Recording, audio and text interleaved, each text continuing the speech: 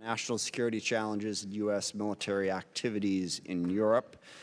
We are joined by two witnesses, Dr. Celeste Wallander, who's the Assistant Secretary of Defense for International Security Affairs for the Department of Defense, and General Ted Walters, who is the U.S. Air Force Commander for the U.S. European Command. Welcome, both of you. Before we get started with that, tomorrow will be the last day of work in this committee for Paul Arcangeli, who I think most of you know, who is our staff director, has been our staff director for 12 years, I think now, and has been on the committee for 18. And I really want to thank Paul for his service to this committee. As most of us know, he's also a veteran of the U.S. Army, did bomb disposal in the Army before coming to work for the government. And we are all going to miss him terribly, me more so than anybody else. He has done a fantastic job for this committee, but mostly I'm very happy for him. It's a good move. It's been an ever so slightly stressful job for the last few years. So it's a terrific move. Also, Paul's recently married, so big time for him. And very happy for where he's headed. But I can't say enough about the job that he's done for this committee.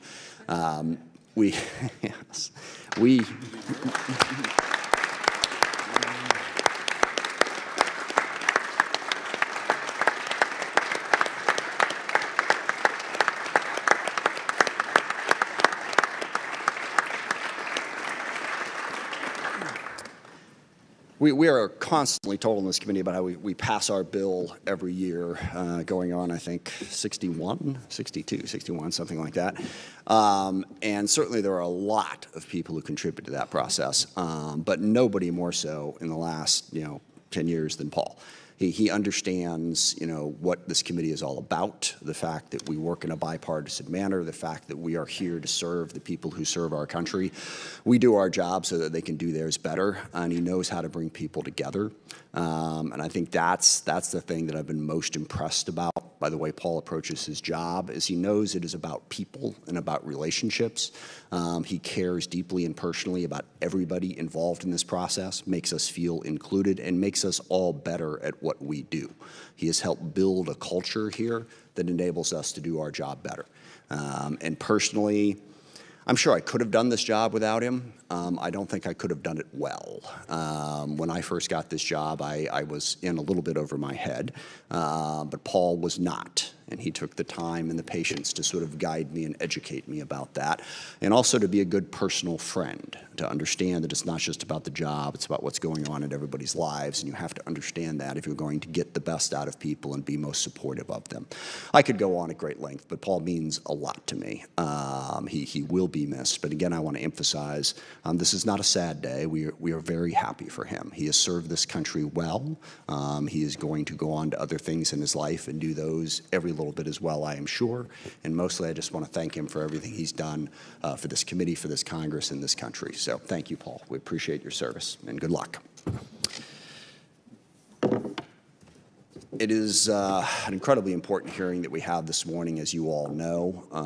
There's always a lot going on in the world that is of concern to this committee and of concern to the United States defense policy, but Europe is the central focus right now because of Russia's brutal, unprovoked invasion of Ukraine and all the implications that flow from that.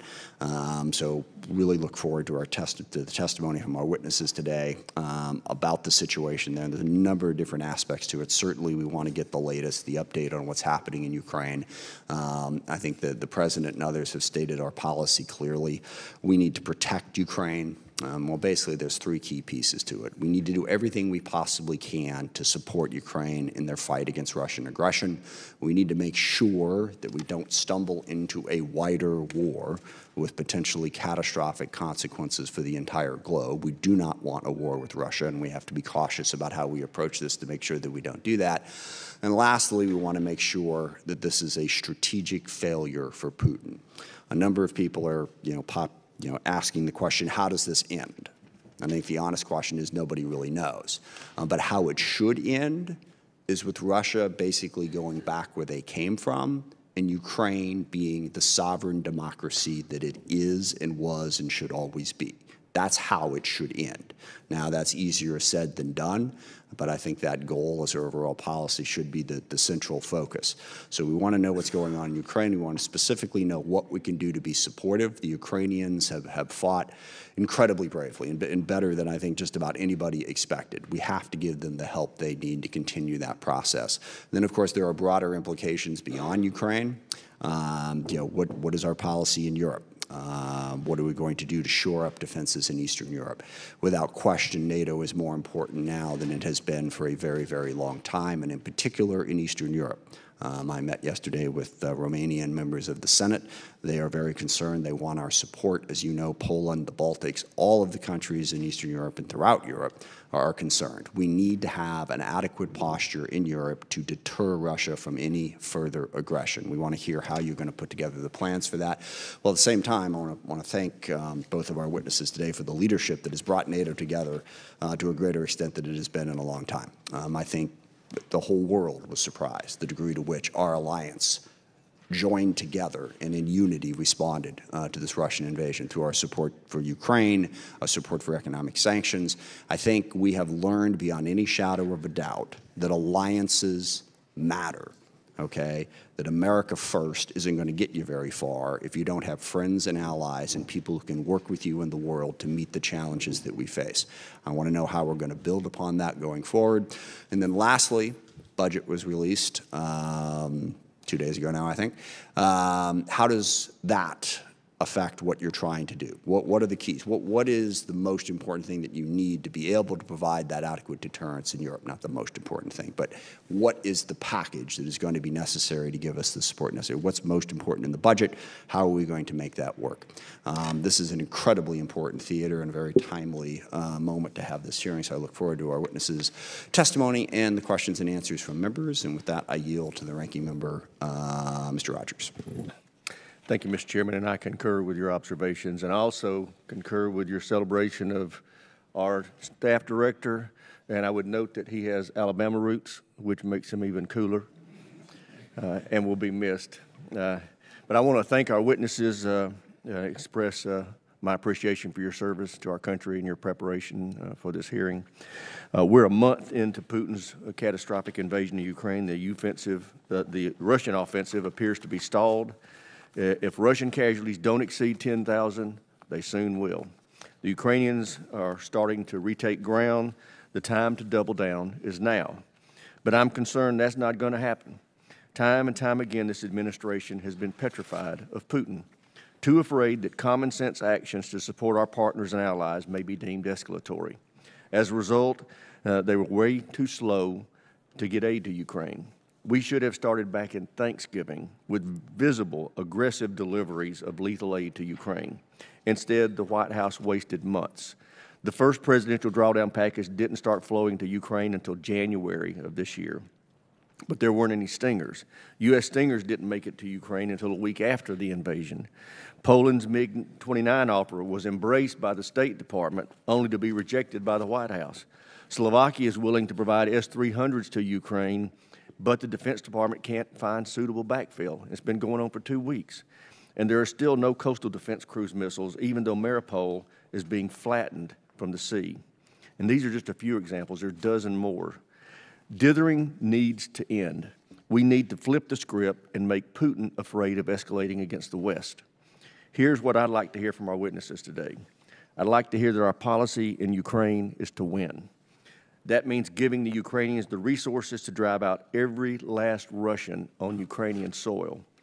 I'd like to hear that we've identified a backfill for the Slovak S-300 and it's on its way to Bratislava as we speak. I'd like to hear that we have a plan to get coastal defense cruise missiles to Ukraine. I'd like to hear that we're ramping up production of Stingers and Javelin command launch units.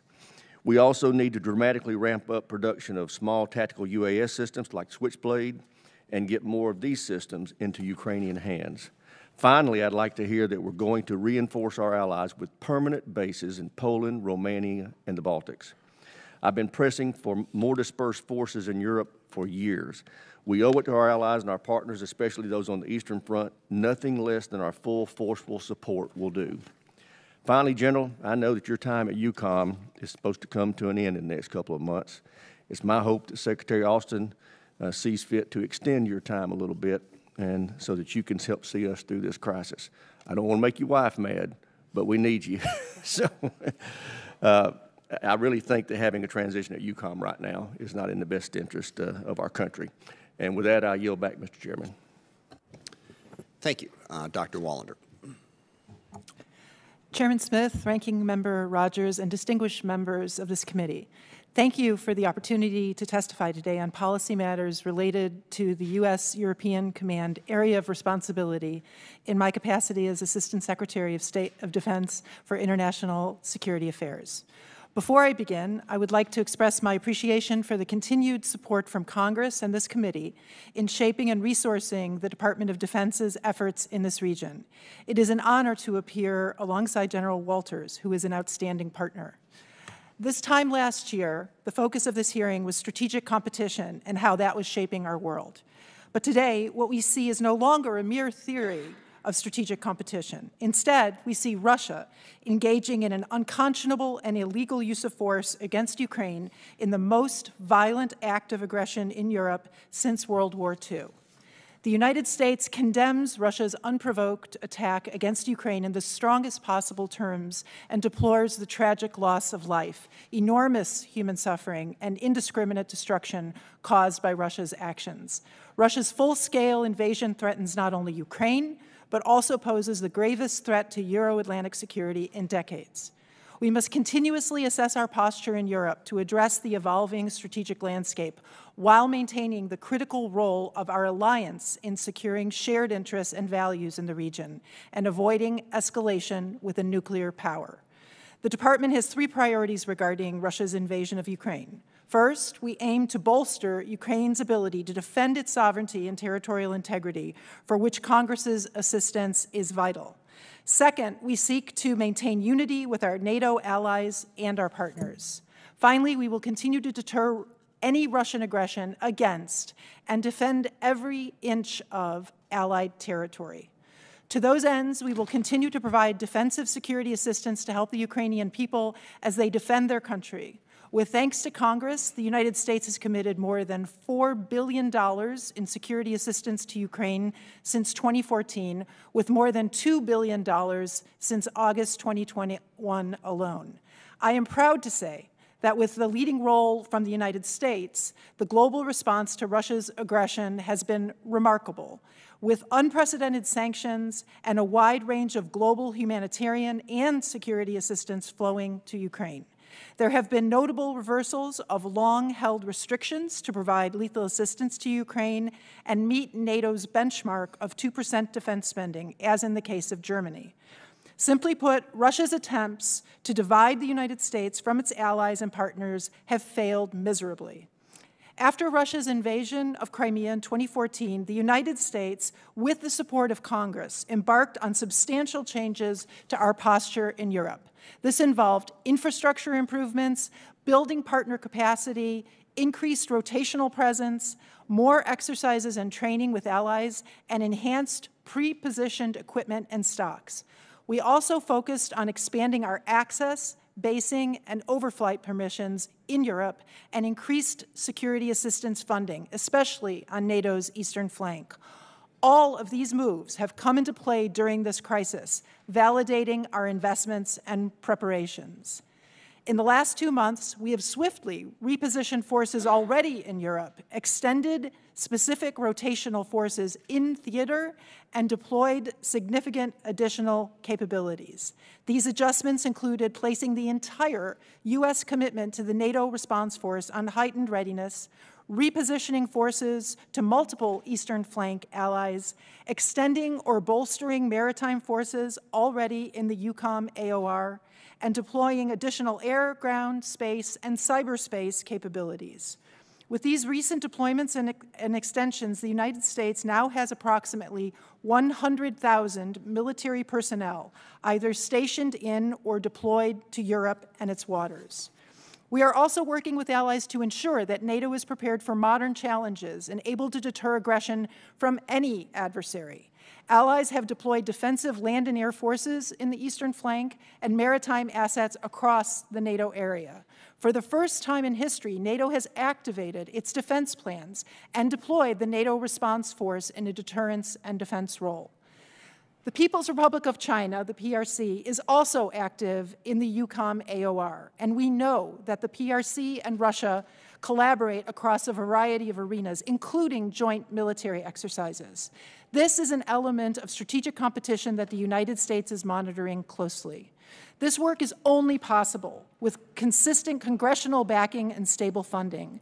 Congressional support for the U.S. forces deployed in the EUCOM AOR, as well as funding for defense initiatives across Europe and security assistance for Ukraine, have been and will continue to be critical to achieving U.S. national security objectives. Russia's actions have brought to light the stark contrast between our democratic values and our rules-based international system that the United States leads and Russia's autocratic, violent vision. The Department of Defense, in conjunction with other U.S. government departments and agencies, NATO allies and partners, and in close consultation with Congress, will continue to work for a secure and stable Europe. Thank you for the opportunity to testify, and I appreciate your continued support to the soldiers, sailors, airmen, Marines, Guardians, and civilians in the Department of Defense who work every day in the service of the American people. Thank you. General Walters. Chairman Smith, Ranking Member Rogers, distinguished members of the committee, and Paul, on behalf of the men, women, and families who serve our nation, we extend our thanks for your steadfast support. It remains a privilege to serve alongside these dedicated patriots and all of our allies and partners. It's also an honor to testify with Assistant Secretary of Defense Celeste Wallander. She's a tremendous force multiplier for our entire team. And appearing with us is our EUCOM Command Chief, Phil Easton. He's a force of nature at our headquarters in Stuttgart, Germany, and he leads from the front with respect to treating people with dignity and respect. We're fully aligned with the Department of Defense priorities to defend the nation, take care of our people, and succeed through teamwork. Every day we work to generate peace with our allies and partners by strengthening the deterrence and defense of the Euro-Atlantic. This is a pivotal moment in Europe with generational implications. When testifying before this committee last year, Russia was already on the path to further intimidate and threaten Ukraine while testing the will and resolve of the transatlantic alliance. Russia's premeditated and unprovoked invasion of Ukraine has galvanized our allies and global partners. We admire the courage and tenacity of the Ukrainian armed forces and citizens, and we so respect their sovereign democracy. In the Euro-Atlantic area, NATO remains the cornerstone of deterrence and defense. As we face the largest conflict in Europe in 3 generations, our transatlantic alliance has responded in all warfighting domains. In the air, NATO has established an air defense architecture along the eastern flank that includes contributions from 11 separate allies. On land, allies continue to deploy additional forces to enhance its forward presence from Tallinn in the north to Sofia in the south. At sea, our standing maritime forces are infused with additional capabilities to ensure freedom of navigation spanning from the Arctic to the south to the Aegean. Aircraft carriers in the Mediterranean dramatically increase the inherent air combat capability in NATO's air defense architecture along the entire eastern flank. NATO's capabilities in space and cyberspace are more closely integrated than at any other time in the alliance's history. The sum of these modern multi-domain capabilities underwrites the security of NATO's Article 5 guarantee. A protagonist of our commitment to NATO begins with our efforts in the United States European Command. Our primary mission is to compete, deter, and prepare to respond to aggression with the full weight of the NATO alliance. Our investments in military-to-military relationships, training, and readiness build unity, resolve, and combat credible deterrence. U.S. EUCOM, with support from forces in the continental United States, has sparked the allies to enhance posture along the eastern flank, rapidly deploying 3 brigades of European base and CONUS-based combat forces, a carrier strike group, and fourth and fifth generation fighters. This effort is America's effort, with soldiers, sailors, Marines, airmen, guardians, and Defense Department civilians from all 50 states and territories, some based in Europe, others rotating into Europe from across the nation. This build is enabled by years of focused investment through the European Reassurance and Deterrence Initiatives, as this committee well knows, commonly referred to as ERI and EDI. These enhancements, including facilities, pre-positioned equipment, rotational deployments, and all-domain exercises, has improved our speed and agility. As a brief example, thanks to EDI and ERI, we were able to deploy the entirety of an Armored Brigade combat team from Georgia in the United States to Germany in just 1 week. That level of speed is unmatched globally. On behalf of the men and women of the European Command, we thank Congress and the American people for their contributions in this effort.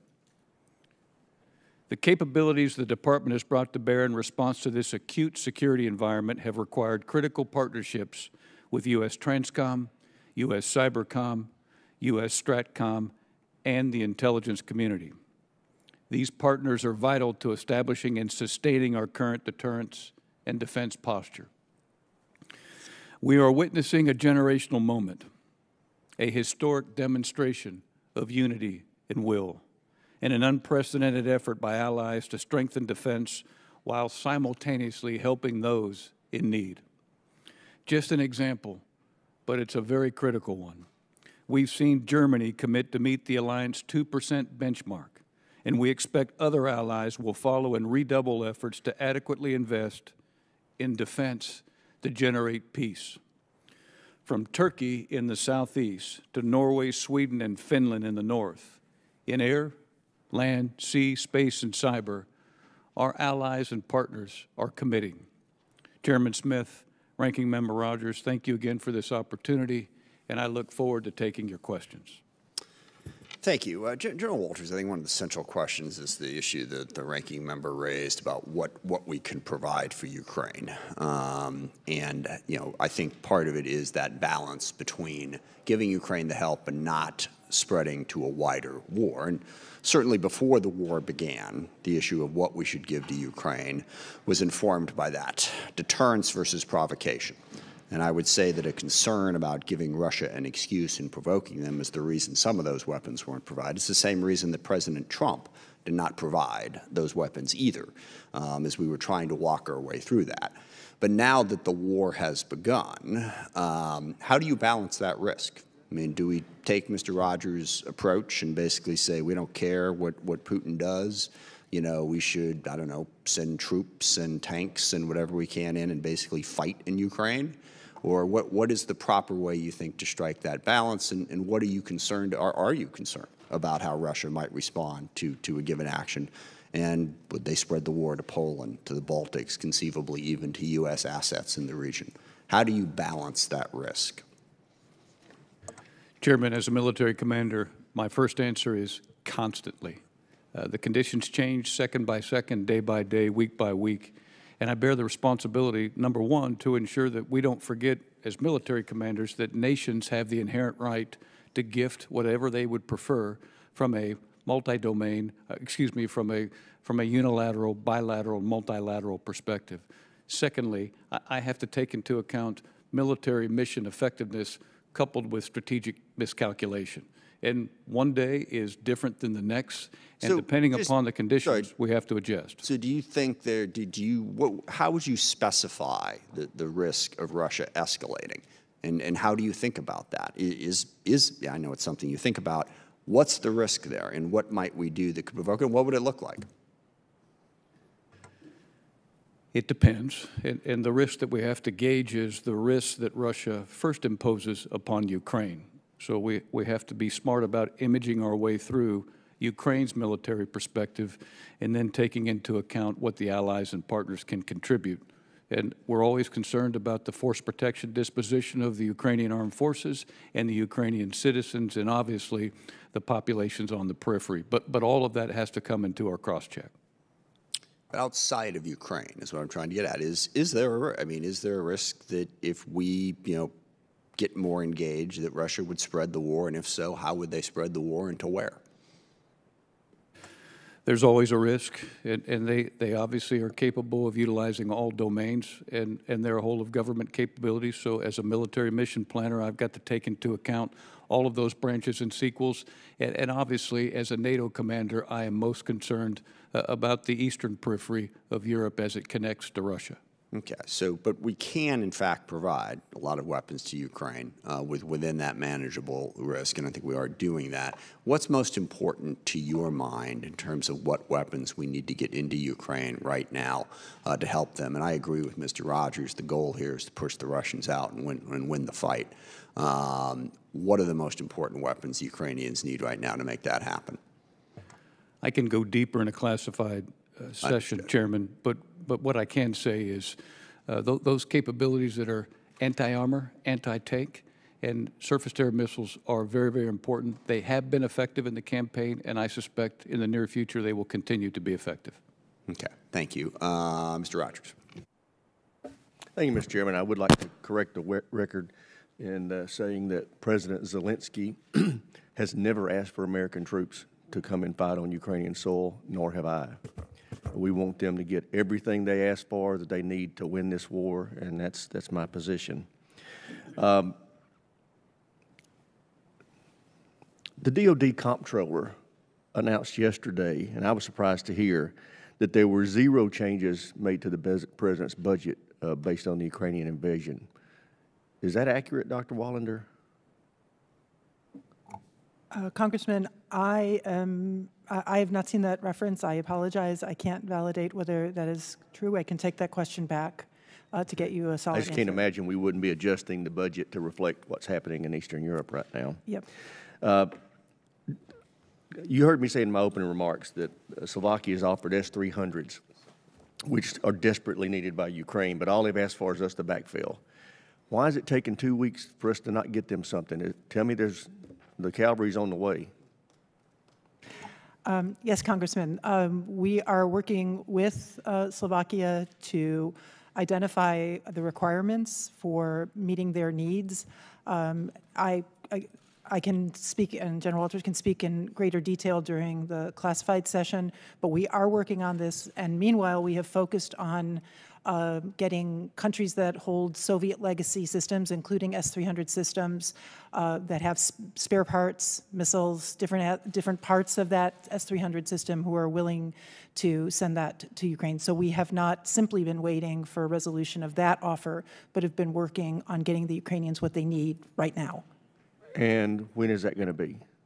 That is ongoing, and we can talk in greater detail in the classified session. Okay. Well, I would urge that you continue to keep this committee updated on your progress, at least on a weekly basis.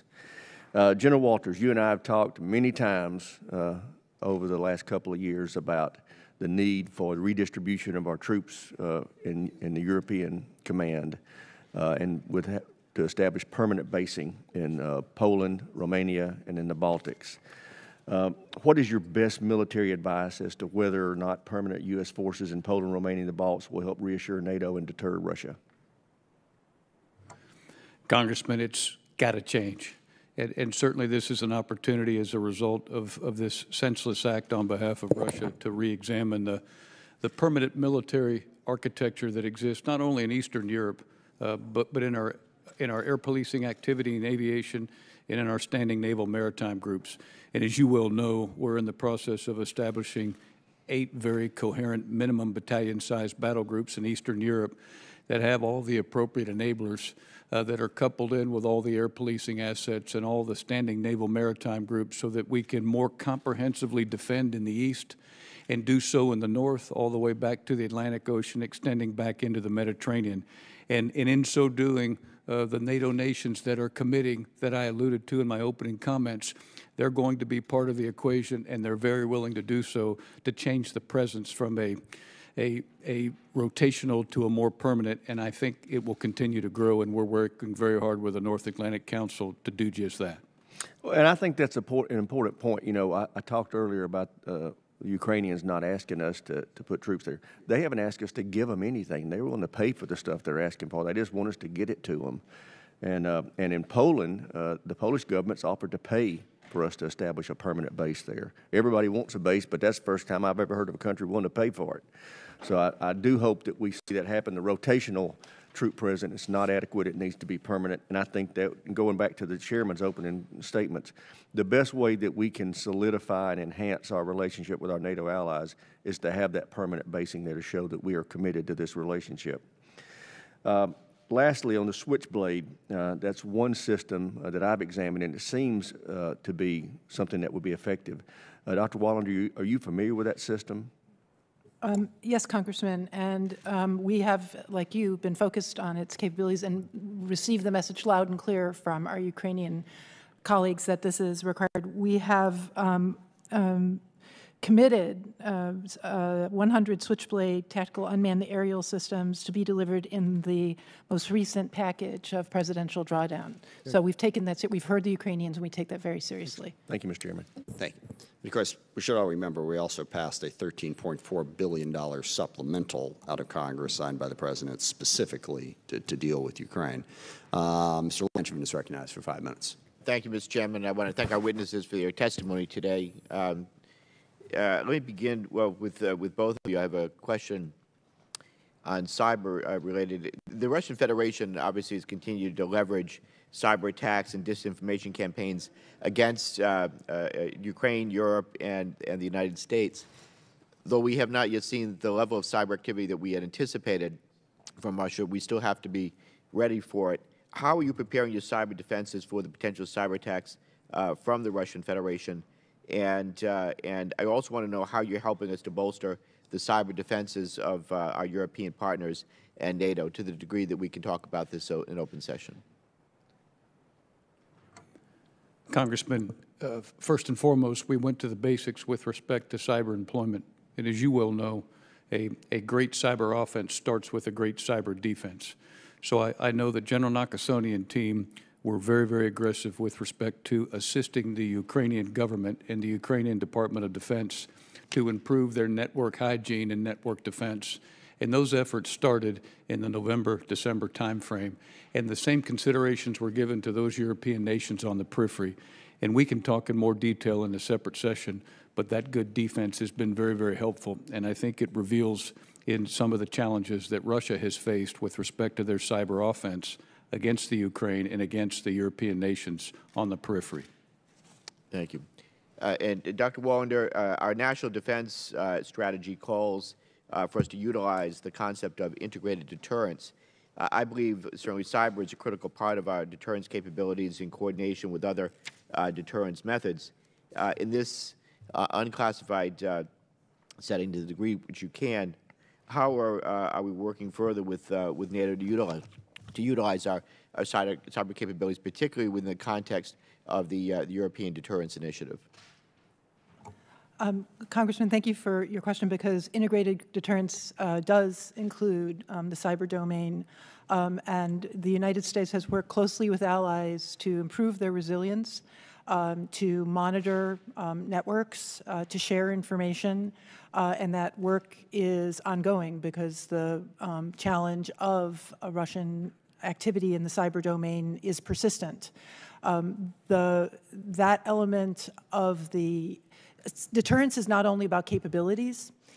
In the NATO context, it is about the multinational nature of the alliance and the commitment to defend one another, and combine together the efforts of NATO allies in the cyber domain, send a very strong, credible message to Russia that helps to reinforce that deterrent message. Thank you. Yeah, incredibly important to leverage those capabilities wherever possible and working with our partners and allies to strengthen those capabilities. Dr. Wallander, first of all, I want to commend both President Biden and the Biden administration, the Department of Defense, and our European partners and allies for supporting Ukraine and really stepping up to the challenge in this historic crisis is caused by the Russian Federation. And I agree with the Chairman's comments that we need to make sure that Russia is pushed back and that Ukraine stays free and independent.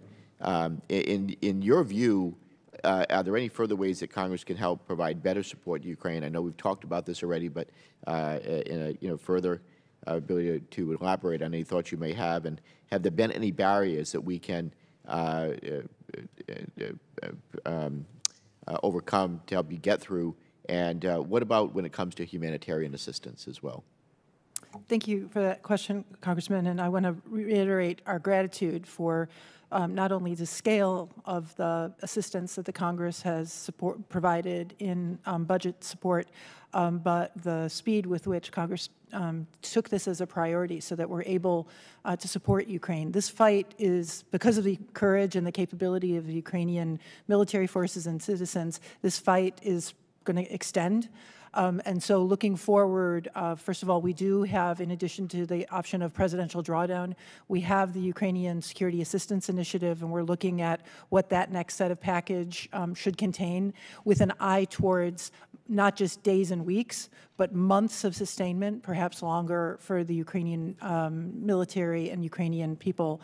I would, defer to Department of Treasury and Commerce, but clearly the Ukrainian government, in addition to security assistance, needs humanitarian assistance and economic assistance now that it's clear that this fight is going to continue for some time into the future. So we look forward to working with you on a broad multi-agency support for Ukraine. Thank you. Thank you. Gentleman's time has expired. Mr. Wilson is recognized for 5 minutes. Thank you, Mr. Chairman, and thank both of you for being here today. What a time in history. And many of us never anticipated a land war in Europe ever again. But that's where we are, and to face it. And Putin did one thing totally unintentional. He has unified Republicans and Democrats. You will see that together we agree with President Biden that we're in a long-term conflict between autocracy, which is ruled by gun, or democracy ruled by law. And so we need to be together, and that's why I'm really grateful that working together with myself, with Congressman Marcy Kaptur, the issue that has come up is the delay in providing the equipment to the people of Ukraine. How brave they are standing up to the Russian military. And as Congresswoman Kaptur pointed out yesterday, there is body armor awaiting in a storage area in Chicago for the U.S. Department of Commerce to approve delivery. That's absurd. We need both of you with positions you have to act quickly. And then particularly I'm grateful, Secretary Wallander, that you've been the president of the U.S.-Russia Foundation. So you have such a knowledge of Russia. And along with that, as Ranking Member Mike Rogers indicated, we should have months ago been providing the military equipment to the people of Ukraine. In fact, I appreciate that Mark Levin has revealed that in August, in the Kremlin website, there was an essay by Vladimir Putin that really, in the tradition of Mein Kampf, Adolf Hitler, he says the historical unity of Russians and Ukrainians. That's not what he means. What he means, the unity means no existence of the country of Ukraine. And so hopefully, particularly, General, for you, I hope the intelligence is provided as to how we can best protect the people of Ukraine. And with that in mind, for each of you, what are the weaknesses that you see in Russian military and or their diplomatic efforts? What can we do to exploit those weaknesses? Try to bring to the people of Russia that they are being betrayed by Putin, the young people of their country. He is just putting at risk of imminent death only for oil, money, power. Madam Secretary. Well, on the political military front and the weaknesses, the Russian narrative, and you yourself have, pointed to how absurd and non-plausible the Russian claims as a pretext for the invasion of Ukraine are to the international community. So the work of the United States closely with allies and partners to expose what the Russians were preparing to do, the pretexts in which, and the absolutely without foundation pretext, has galvanized the international community more rapidly than any really expected, in contrast to the experience in 2014 when they invaded Crimea. So I think that has been a key element of the weakness in a political military sense that has enabled us to pull together the unity on sanctions, on assistance to Ukraine, and on diplomatic isolation of the Russian leadership. Thank you. General. Congressman Wilson, I think it goes back to the point you just made at the beginning. As a military commander, I want to do everything I can to strengthen our support to Ukraine armed forces based off where they are in the midst of their campaign. And from a whole of government perspective, with respect to what nations do to include the U.S., everything that we're doing in the information environment needs to continue and it needs to strengthen. And Secretary, indeed, it's so impressive to see NATO unified, 21 countries. As the co-chair of the EU caucus, to see 27 countries, unprecedented, of the European Union providing military assistance. And then we need your influence too. There are two countries that should be doing more. Israel, which in a destabilized world, they've already had 3 attacks in the last week, murderous attacks. Another country, India, the world's largest democracy. Instability in the world will lead to catastrophe for the terrific people of India, and Prime Minister Narendra Modi and their wonderful government needs to understand that they need to be standing with democracies, standing with Ukraine. Gentleman's time has expired. Mr. Larson is recognized for 5 minutes. Thank you, Dr. Wallander. I want to pull back a little bit. It's going to be a lot of Ukraine questions. This is more of a NATO policy question. NATO is looking to launch something called Diana, which is their tech accelerator. And I just wanted to get your view on the department's view of the Defense Innovation Accelerator of the North Atlantic. It's a NATO project, it's a mashup, if you will, like our DARPA and DIU and a few other things. Can you just quickly update us on where the department is on that? Congressman, I don't have details on where the status of that project is. Here, I would get back to you with details. But what I do know is that as NATO allies have recognized not just the scale of the threat that Russia poses to European security, but the multi-domain challenges that both Russia and China pose to global security and certainly also to NATO, the willingness to cooperate more in the area of technology going forward has deepened and has strengthened, and this project is an opportunity to advance that. All right, thanks. I just wanted to make sure it's on the record and not lose this opportunity to ask that. General Walters, I want to follow up on something Representative Wilson brought up, and it's just show how international affairs is local affairs. In Washington State, we have about 100,000 Ukrainian Americans. My district is like 16th out of 435 in terms of number of Ukrainian Americans in the country. It's always a surprise for people to hear that. And so we asked the community some questions about what they wanted to ask, and this gets to Representative Wilson's question about aid and personal protective equipment and the ability to deliver that to the civilian population in Ukraine. Can you give us some detail on how that is happening? Congressman, we at USUCOM have 2 centers with approximately 100 individuals that continue to iterate in the military dimension with Ukrainian liaison officers that are working both the security assistance items in the military dimension and the humanitarian assistance items. And it's an iterative process, and it's based off supply and demand and extends with feelers into Ukraine at the ministerial level and at the CHOD level to make sure the right stuff goes in at the right time to deliver the appropriate effect in the campaign based off access to get in and access to get out. It's not perfect by any means, but it continues to improve over time. And we'll continue to iterate and make sure that we continue to connect with those interlocutors at the Ukrainian level to ensure that they get the right gear as quickly as we possibly can. Is there an issue with moving it into Poland or into Romania now, if you will, and then so it's there instead of in the U.S.? Sir, it's by, with, and through Poland, and it's by, with, and through Romania. I can talk a little bit more in a classified setting, but there are challenges. But at the end of the day, we always communicate with the host nation to make sure that Right. we're doing the right thing. Yeah, sure. And to go even more local, but it's obviously a national issue. The Growler mission is located in Whidbey Island, and there's news yesterday, a couple days ago, that we're sending a national mission squadron to Germany. And I presume there's a CVN squadron already on the Truman and the Aegean Sea as well. And this might be a classified answer to the question, but can you give us some idea about either mission, maybe starting with the national mission into Germany? Sure, I can elaborate more in a separate setting, but what I can say is you're right. They're coming. Okay.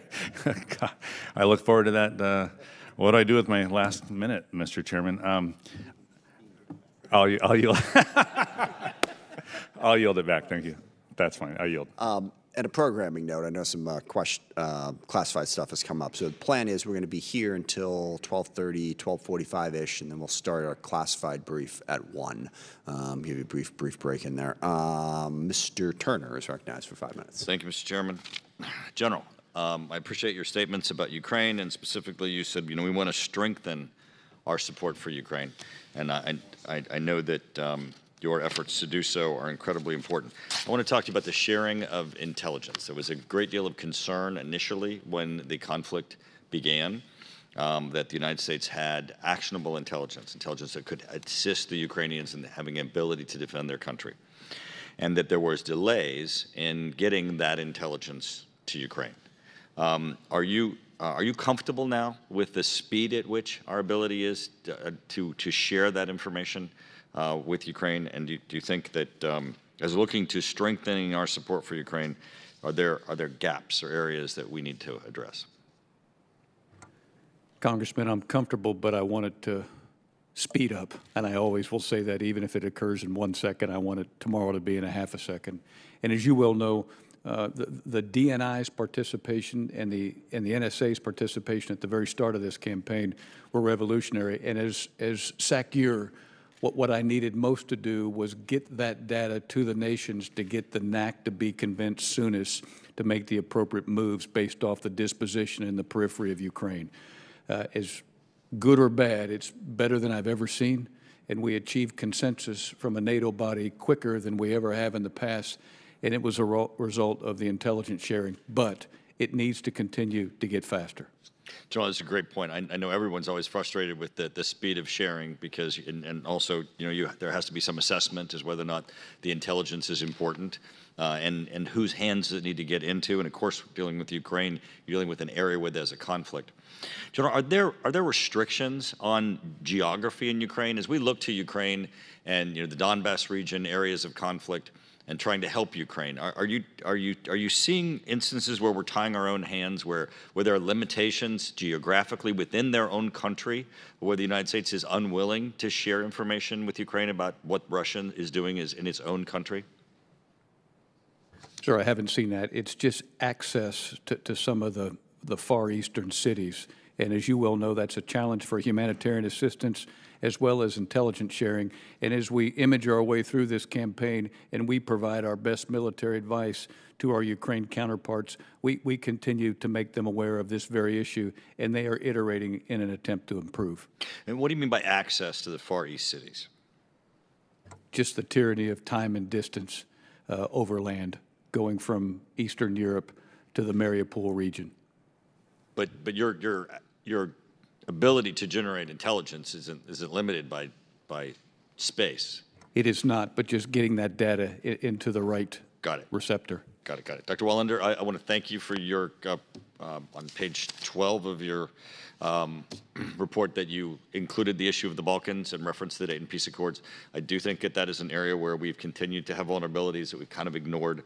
The issue of Republic of Srpska, the ability for Russia to destabilize the area, I think needs our increased attention, and I appreciate that you continue in your European focus to look at that as an issue. I have a question for you, though, about Ukraine. We do hear that of the number of refugees and the individuals who've been displaced in Ukraine, the number of refugees who've left Ukraine, but we're also hearing reports of individuals being taken against their will from Russia, from Ukraine to Russia. But we're not hearing much from the White House about that. What can you confirm for us about individuals being taken from Ukraine against their will to Russia?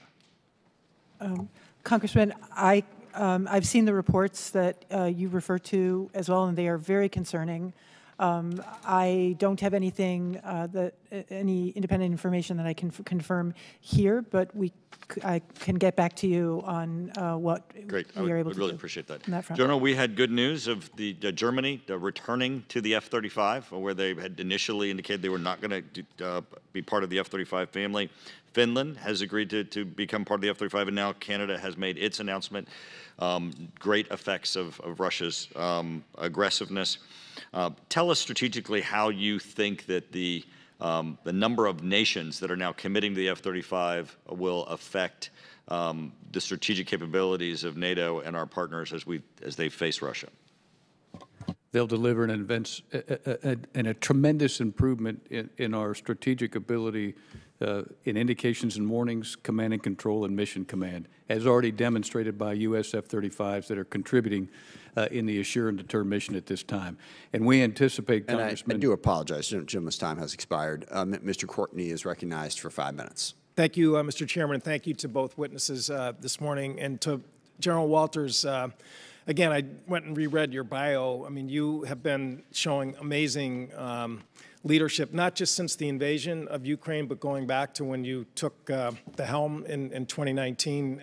Again, for a lot of us in this committee, we remember in 2020 that there were efforts to cut U.S. troop levels in Germany and eliminate the rotation of Marines up in Norway. And your steadfast I think adherence to duty in terms of the value of NATO has been certainly validated over the last months or so. And again, I just want to publicly thank you for your great service. You mentioned in your remarks about how the U.S. recognizes our allies' great collaboration, but also that their own sovereign ability to gift resources. Last Saturday, the Ukrainian foreign minister publicly stated that, based on his conversations with officials in Washington and in Poland, he stated that the U.S. has no objections to the transfer of aircrafts, MiGs, from Poland to Ukraine. And he went on to say, as far as we can conclude, the ball is now on the Polish side. Again, this was Saturday, so this was just a couple days ago. And again, there's a lot of high interest, certainly back home in my district with a large Ukrainian population. Can you just clarify for me, and for I think a lot of us, what is the state of play in terms of, the decision maker to get that, I think, critical platform to the Ukrainian Air Force? Well, sir, at the national level, I would suspect it's the Prime Minister or the President that ultimately makes that decision, given the potential for strategic miscalculation, and that's what I've seen in practice so far. And in a different setting, I can get into some of the more tactical level details that weigh into the decision, but again, it goes back to the military mission effectiveness weighed against strategic miscalculation to make sure you take into account the protection of the citizens of Ukraine as well as the citizens on the periphery. So all those variables have to come into play. But you just described accurately where I believe the situation currently sits, and nations still continue to look at this issue, and they will still continue to examine it, and we'll still provide our best military advice, and we'll do so based off conditions in the environment at the time. Well, thank you. I think, again, your answer was very edifying in terms of getting clarity on that. And again, I think the Ukrainian pilots have done just magnificent work. And if there's ways that we can get them more jets, I think that would certainly be much, beneficial, be very beneficial. you know, we've heard, again, some of the back and forth regarding the speed with which material is getting into Ukraine. Dr. Wallander, you and I spoke offline a little bit about sometimes overlooked combatant command, which is TRANSCOM. And I just wonder if you could just kind of give a general sense of just the speed and efficiency with which General Van Ovos and her team is proceeding to get material into the, you know, NATO and ultimately to Ukraine. Yes, Congressman. I mean, it is pretty extraordinary, especially since the U.S. has been able to focus on the option of presidential drawdown to be able to pull the kinds of capabilities that the Ukrainians have been prioritizing from U.S. stocks. And then through EUCOM, all credit to General Walters and his team, working with TRANSCOM, in some cases to move from the moment of approval to actual delivery of those capabilities within days, and certainly, you know, within weeks. So it's been an extraordinary effort by the U.S. military, and it's made a difference on the battlefield for Ukrainian forces fighting Russia. As General Omar Bradley once said, strategy is for amateurs, logistics is for professionals. And I think TRANSCOM has really risen to the task and shown that they are true professionals. I yield back. Thank you. Mr. Lamborn is recognized 5 minutes. Thank you, Mr. Chairman. Secretary Wallander, I have a question for you first. And these questions are based on the limited information we've been given out so far on the nuclear posture review. We've seen 3 paragraphs. We haven't seen the full review. But even with that, there are some serious concerns that I have based on that language. It seems that the declaratory policy of the use of nuclear weapons has been narrowed, that it will be only to deter nuclear attack, and there's no mention of deterring non-nuclear strategic attack or to achieve any other U.S. objectives. And to me, the more limit that we have on our range of action, that gives more freedom of action to potential adversaries. So is that a limitation for sure? And if so, did you have any conversations with allies or partners about this narrowing of our policy? Congressman, thank you. To your second question first, the U.S. has consulted with allies and on the nuclear posture review, previewing some of its outcomes. And my understanding, I wasn't in those consultations personally myself, but the reports I have is that allies were very satisfied and did not have concerns about the content of the nuclear posture review, the language.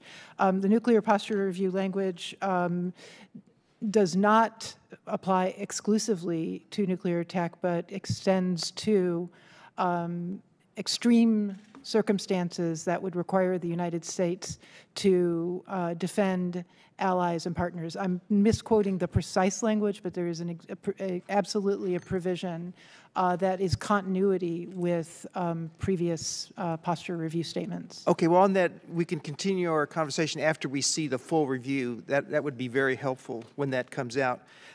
General Walters, I have a question for you based also on the limited information we have on the NPR.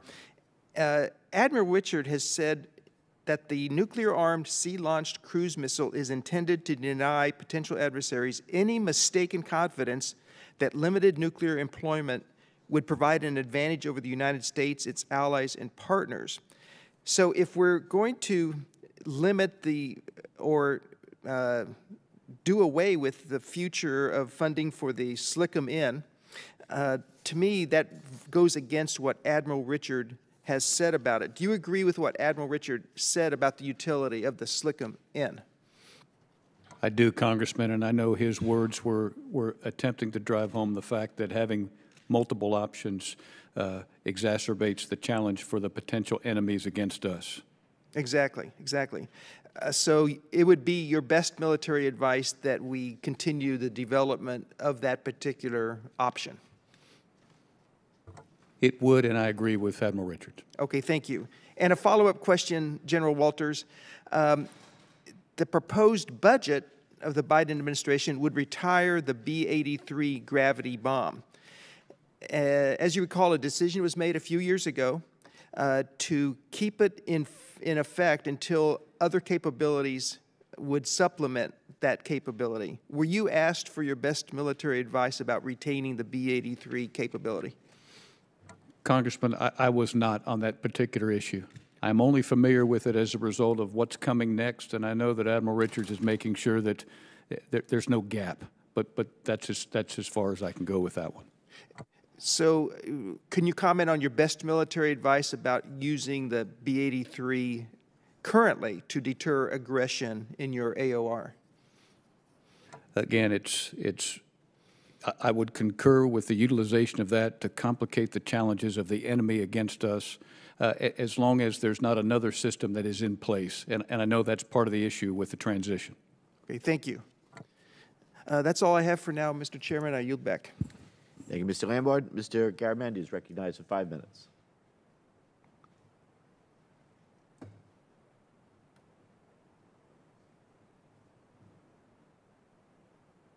Mr. Garamendi is recognized 5 minutes. Thank you, Mr. Chairman. We might add to that question that you just raised, Mr. Lamborn, what is the cost of keeping all of this? And what are the options that may have a higher priority? But that's not my question. We often hear the word multi-domain. One of the things we occasionally hear is that information is a powerful weapon. And the question arises about information for the Russian people about what is actually happening in Ukraine.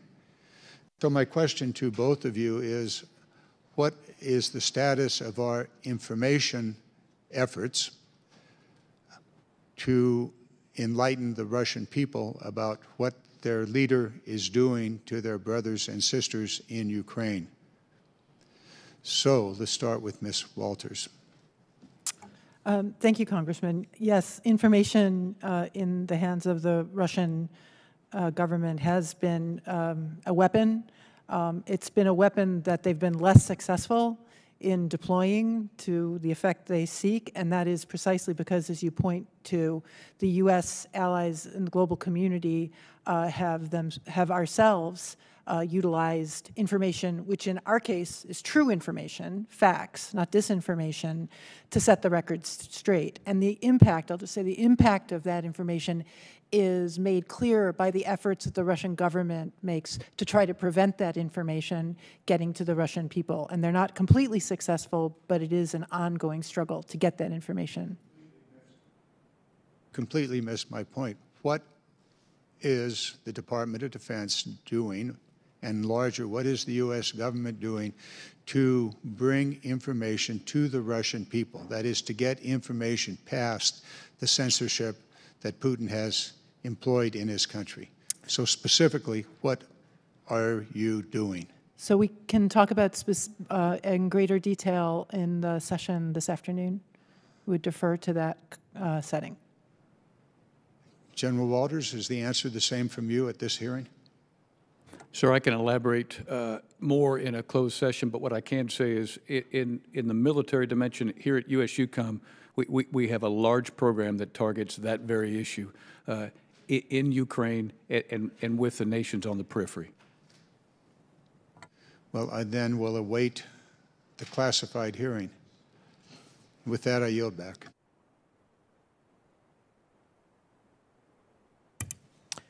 Thank you. Mr. Whitman is now recognized for 5 minutes.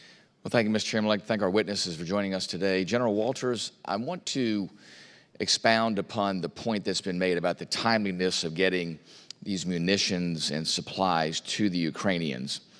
And we know that this is particularly important as we are working to get those thousands of Stinger missiles and Javelins to the forces there.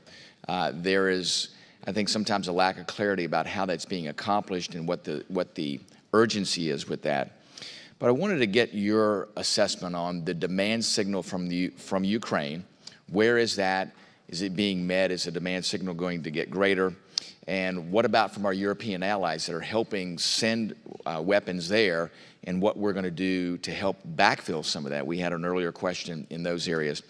And have you evaluated the potential operational availability of things like man pads in Ukraine, and look at all the different aspects that are there about what we can do to help Ukraine in many different ways? I argue that the tide is potentially starting to turn in what the Ukrainians are able to do to the Russians. The Russians right now are limited in their maneuver, which is a big advantage for the Ukrainians. The problem is that we're at one of those tipping points that if we really don't go all in to help them, then they won't have a chance to defeat the Russians. I think defeating the Russians, which wasn't on the table, I would say 35 days ago, is on the table now. So give me your perspective on the demand signal and the backfill for our allies and what we have going forward.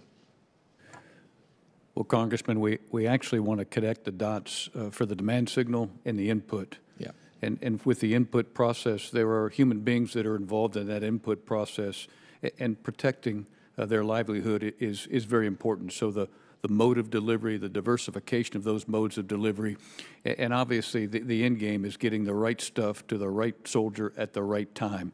And all those variables have to come into the equation. And I will tell you that with each passing day, we iterate with this with greater thinking, greater alliance involvement, and greater connective tissue with our counterparts inside of Ukraine.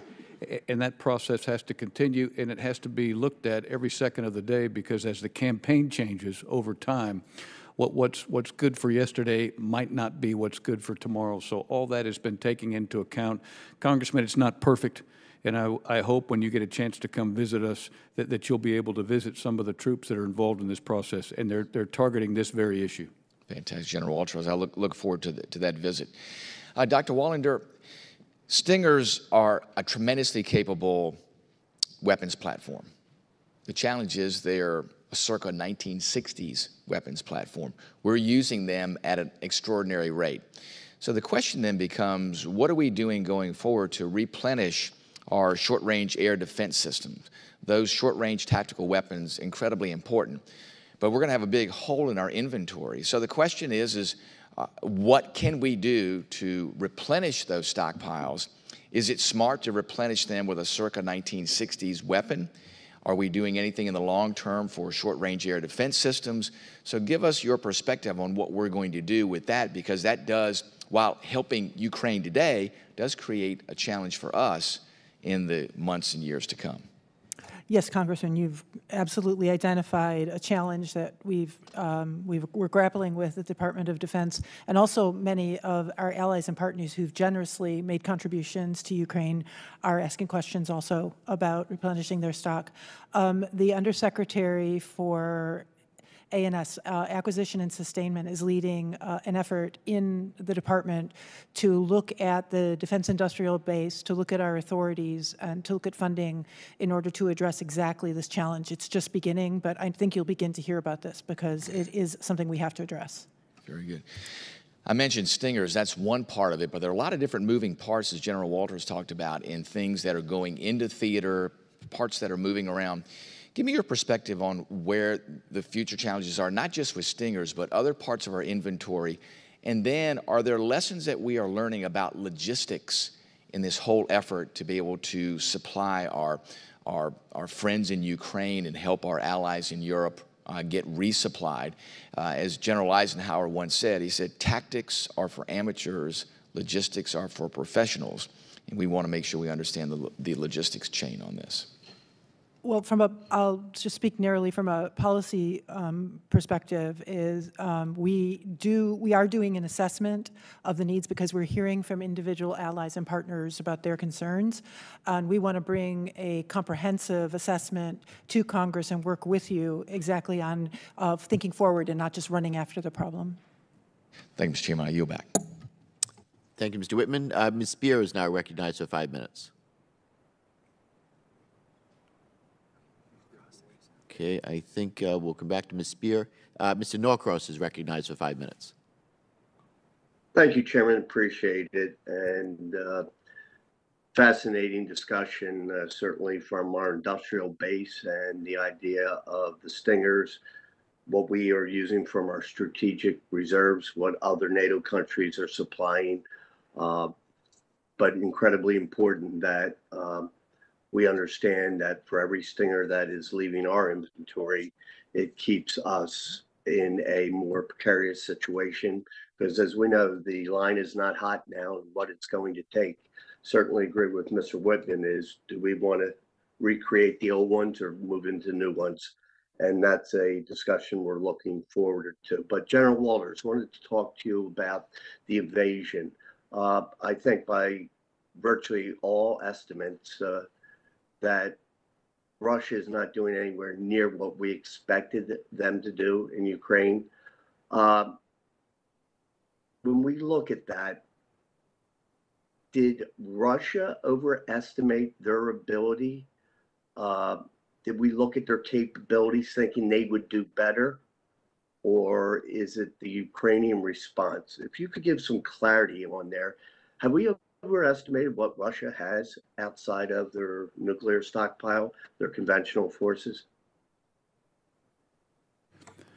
Congressman, I think we have fair agreement in the hardware, software, and human capacity. I think what we have to take into account is the fact that it's a little bit of both. The will and determination of the Ukrainian citizens. There's 44 million Ukrainians, and every single one of them is contributing. And then you just take a look at the capability of the Russian military, and they're certainly challenged. And as we all know, we all have plans. And when the invasion starts, what you thought was going to happen typically doesn't happen, and you have to go to alternate COAs. And that's a test of the flexibility at the strategic level all the way down to the tactical level of the military. And I contend that Russia has been challenged in that area, and that reflects in their overall performance. So have we overestimated, and outside of the Ukrainian resistance and what they're doing in the fight, have we overestimated their technical abilities, particularly with their the Russian armor? We may have, Congressman, and I think once we get to the post-conflict phase, we need to go back to these very areas and make sure that we conduct a comprehensive all-domain after-action review and find out where our miscalculations were in our forecast. Well, rather, absolutely. I have to agree with that what implications that will mean for our force structure and what we're working on, certainly in the European theater. But thank you for that insight, and I yield back. Thank you, Mr. Norcross. Mr. Scott is now recognized for 5 minutes. Thank you, Mr. Chairman. Doctor and General, thank you for being here. I know we've had a lot of discussion about the Ukraine lately. I think the world owes President Zelensky and Ukraine a great thank you. I fall into the category of Vladimir Putin had no intentions of stopping with the Ukraine. The Russians have been across the border in both Georgia and Moldova for a number of years. Georgia and Moldova have recently officially applied to the European Union for admission.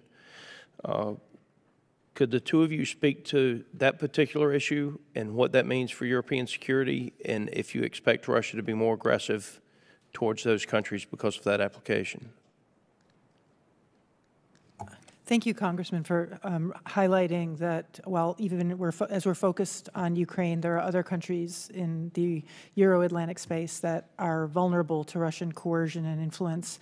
Moldova and Georgia have long suffered unresolved conflicts that Russia uses to keep its own corrupt influence inside those countries and to try to prevent their Euro-Atlantic aspirations. But as you note, it hasn't. The people of those countries do continue to hold those aspirations, and their leaderships continue to work on democracy, rule of law, anti-corruption.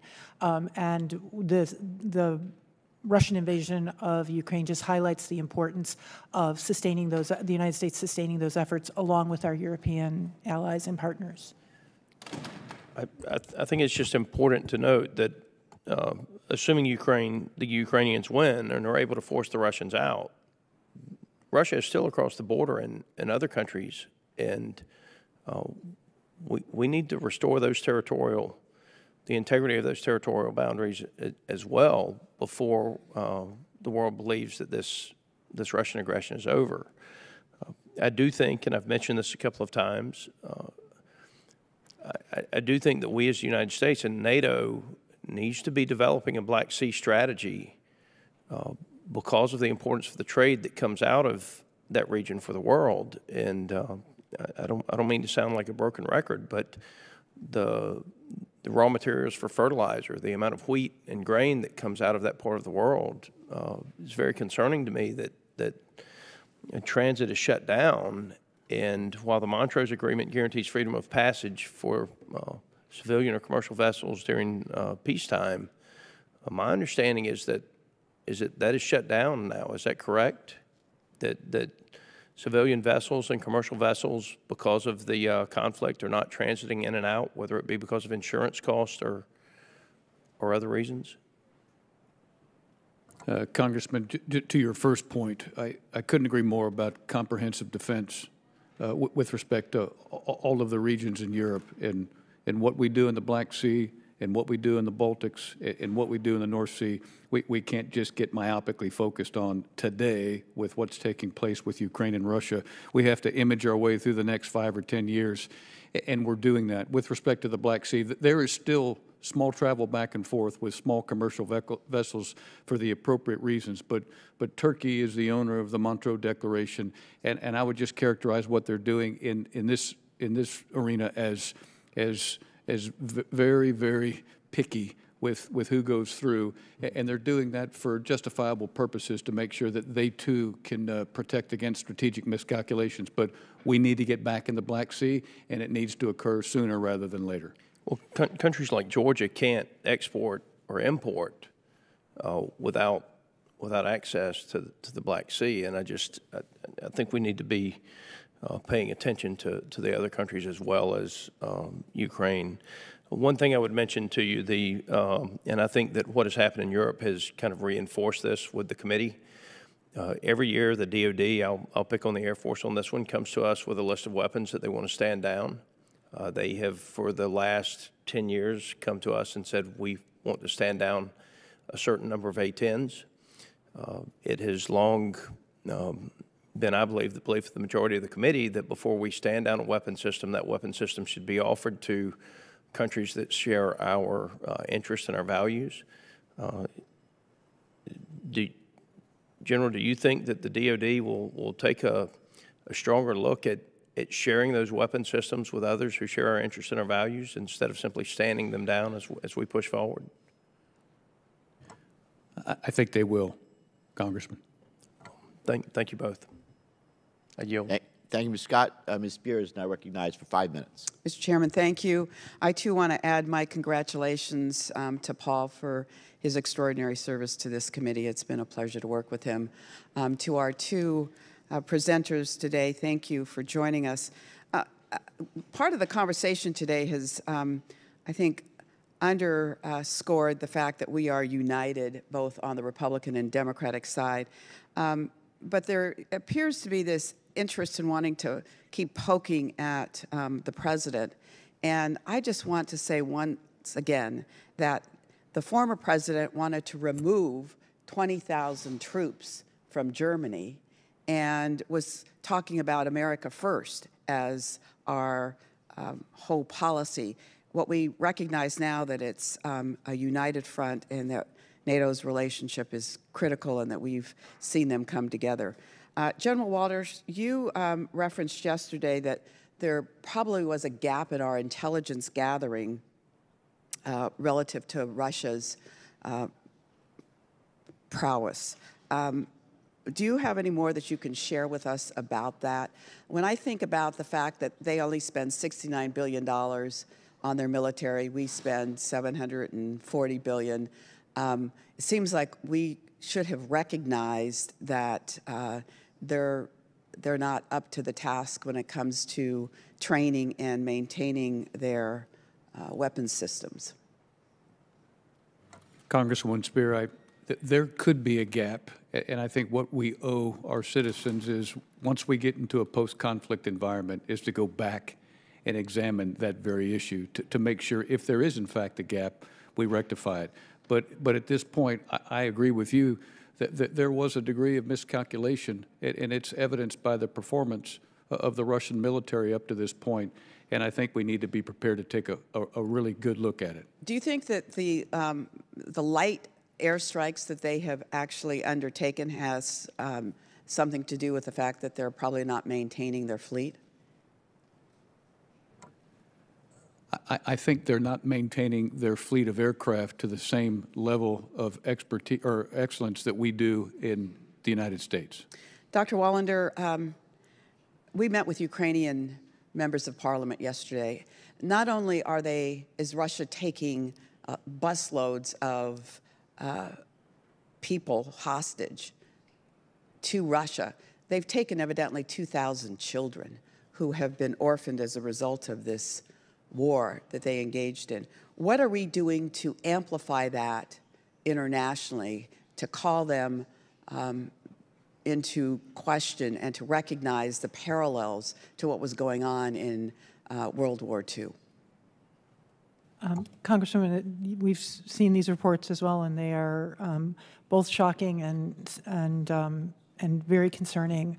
My understanding is the State Department is tracking reports of these kinds of atrocities and potential violations of international law, and is working with allies and partners globally to track those and to press Russia to cease in the activities and to lay the groundwork for holding Russia accountable in order to reverse what Russia is doing, but also make sure that the world doesn't forget. Well, I hope that we declassify information that we have in this regard. We have to amplify the gross actions by Russia. Dr. Wallander, we've seen evidence of Russia using the so-called vacuum bomb in Ukraine, which is indiscriminately targets nearby civilians by literally sucking the air out of their lungs. I'm concerned that we draw attention to that you are able to confirm if in fact they're using that. I presume that those would be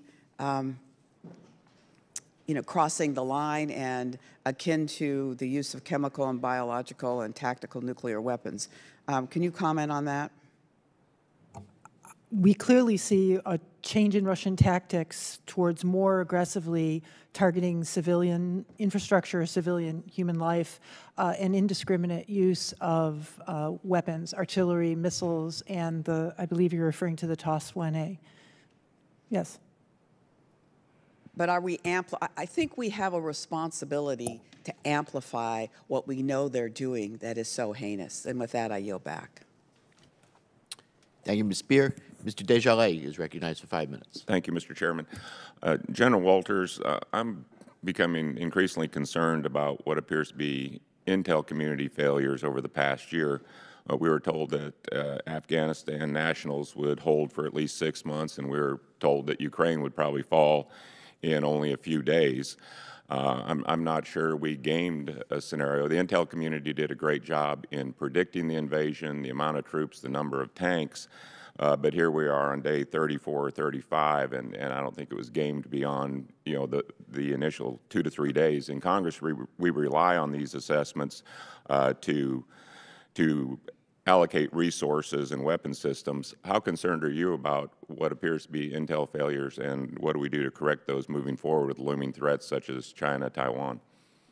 Congressman, just to be fair, and I know you know this as a commander, that the world of a 21st century intel officer is very difficult. I often ask our intel professionals, what is so-and-so thinking? And as we all know, a threat is defined as capability and intent, and part of that intent is what one human being is thinking. And given the structure of how Russia operates, it's very difficult to determine where President Putin's head was the entire time. But I think what we owe each other is, once we get the facts about how this unfolded and what was said and what was accomplished, we need to go back and take a look at our soft areas and make sure we fix those. And I agree with you. We've had some tremendous work conducted by the intelligence community. This one has been baffling as a result of Russia's challenges, and the spirit of the Ukrainian citizens and their contributions were probably areas that we need to examine one more time to make sure that we're aware of their contributions to the outcome of a campaign.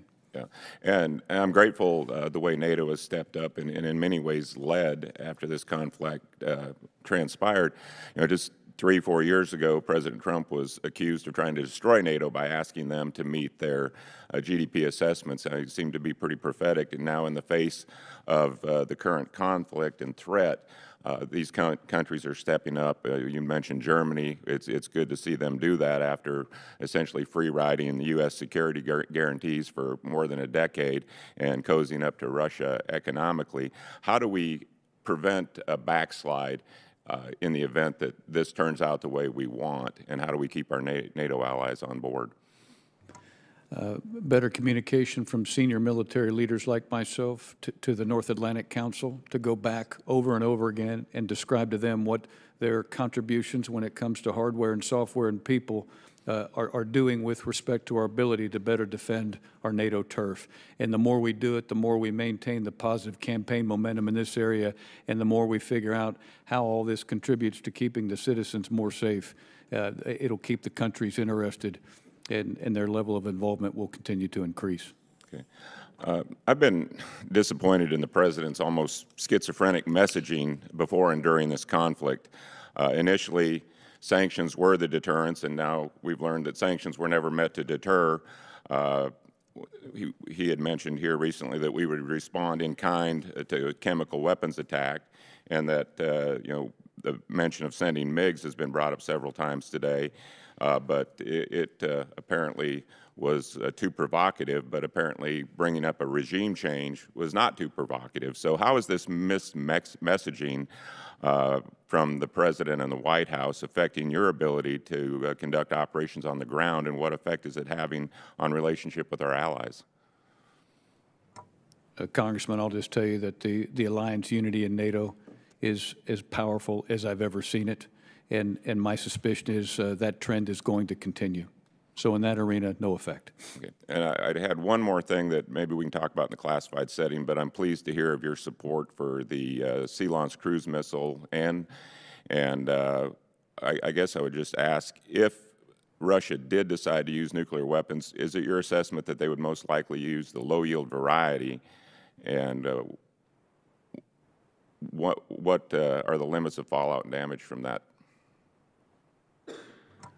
I'd prefer to address that in a separate venue, but what I can tell you is, as a military commander, I have to be prepared for Russia to exercise all options, and that's just one of them. Okay. We'll look forward to further discussion. Thank you both. Thank you. Mr. Geiger is recognized for 5 minutes. Thank you, Mr. Chairman. Dr. Wallander, thank you for your testimony. I was glad to see you highlighted the Baltic Security Initiative in your written remarks. As you know, this initiative provides targeted defense assistance to Estonia, Latvia, and Lithuania, our 3 key Baltic allies. Securing an authorization for the Baltic Security Initiative last year was one of my proudest moments in Congress, and I'm pleased that $180 million was included in the omnibus spending package. In your written remarks, you also mentioned the Department is dedicating funding to this initiative each year. Would you share your perspective on the Baltic Security Initiative and how you envision it moving forward?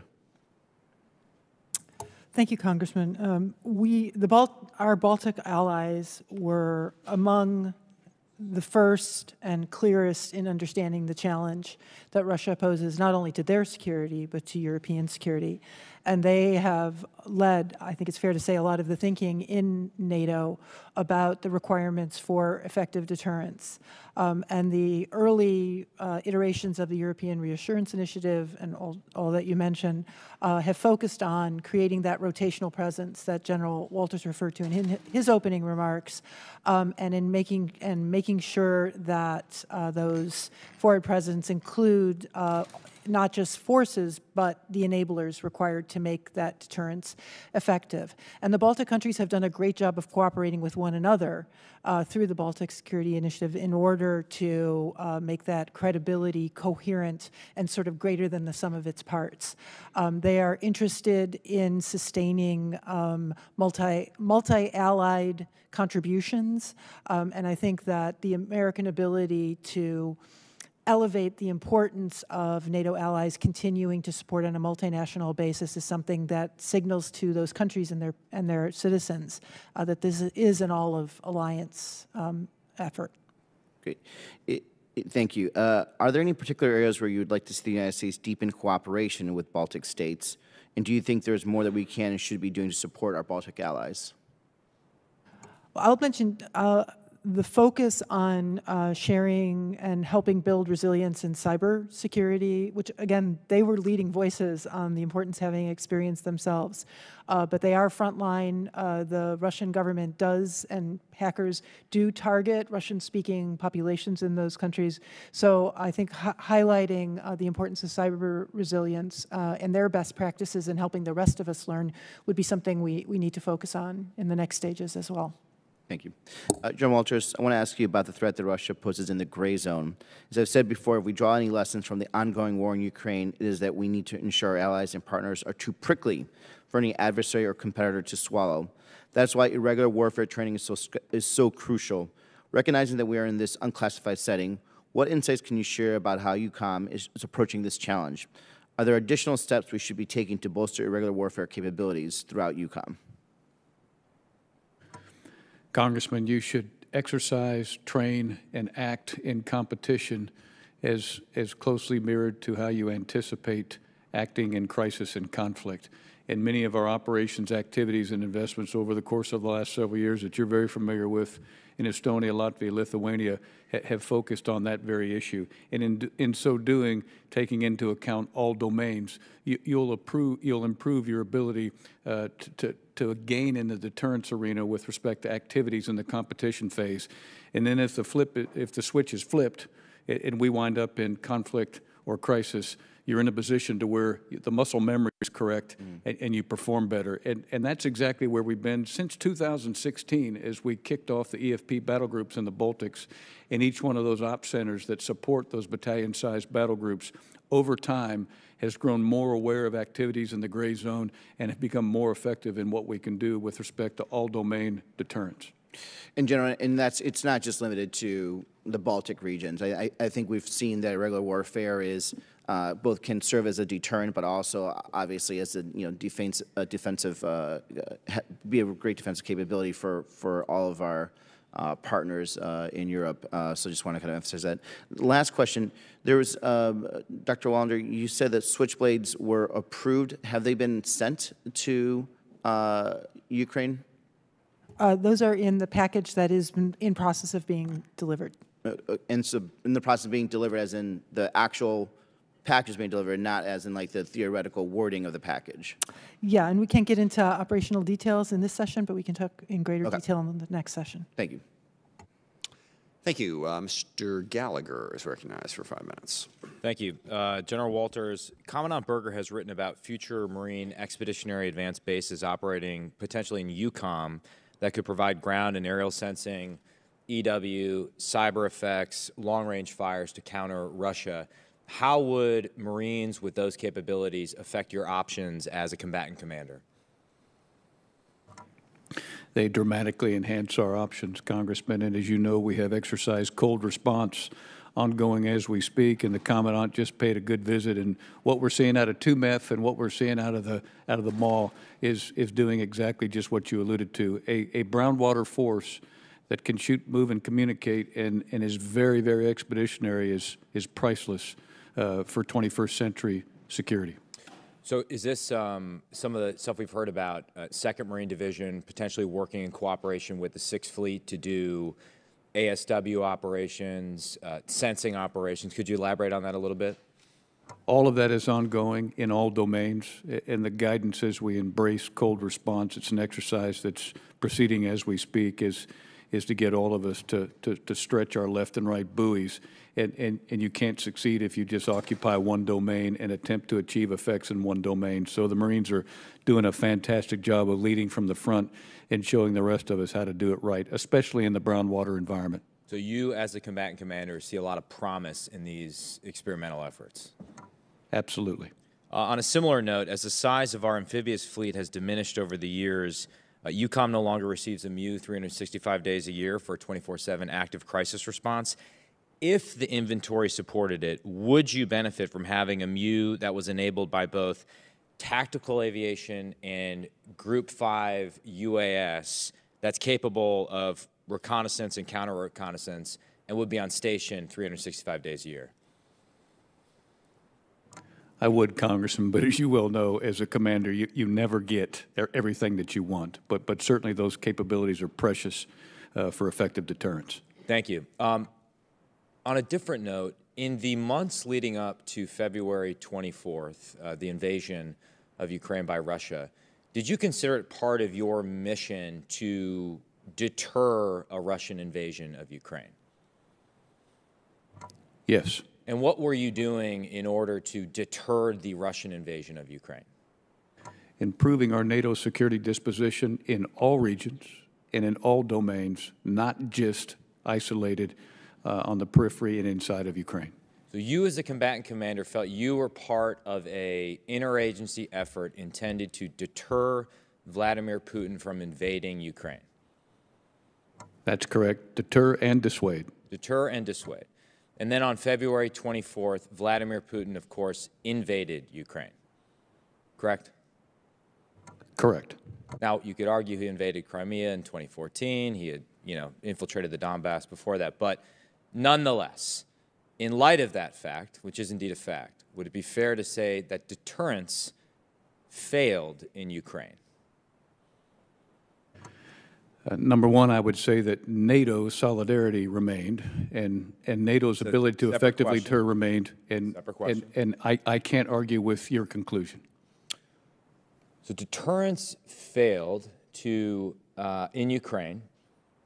Specifically, integrated deterrence failed in Ukraine.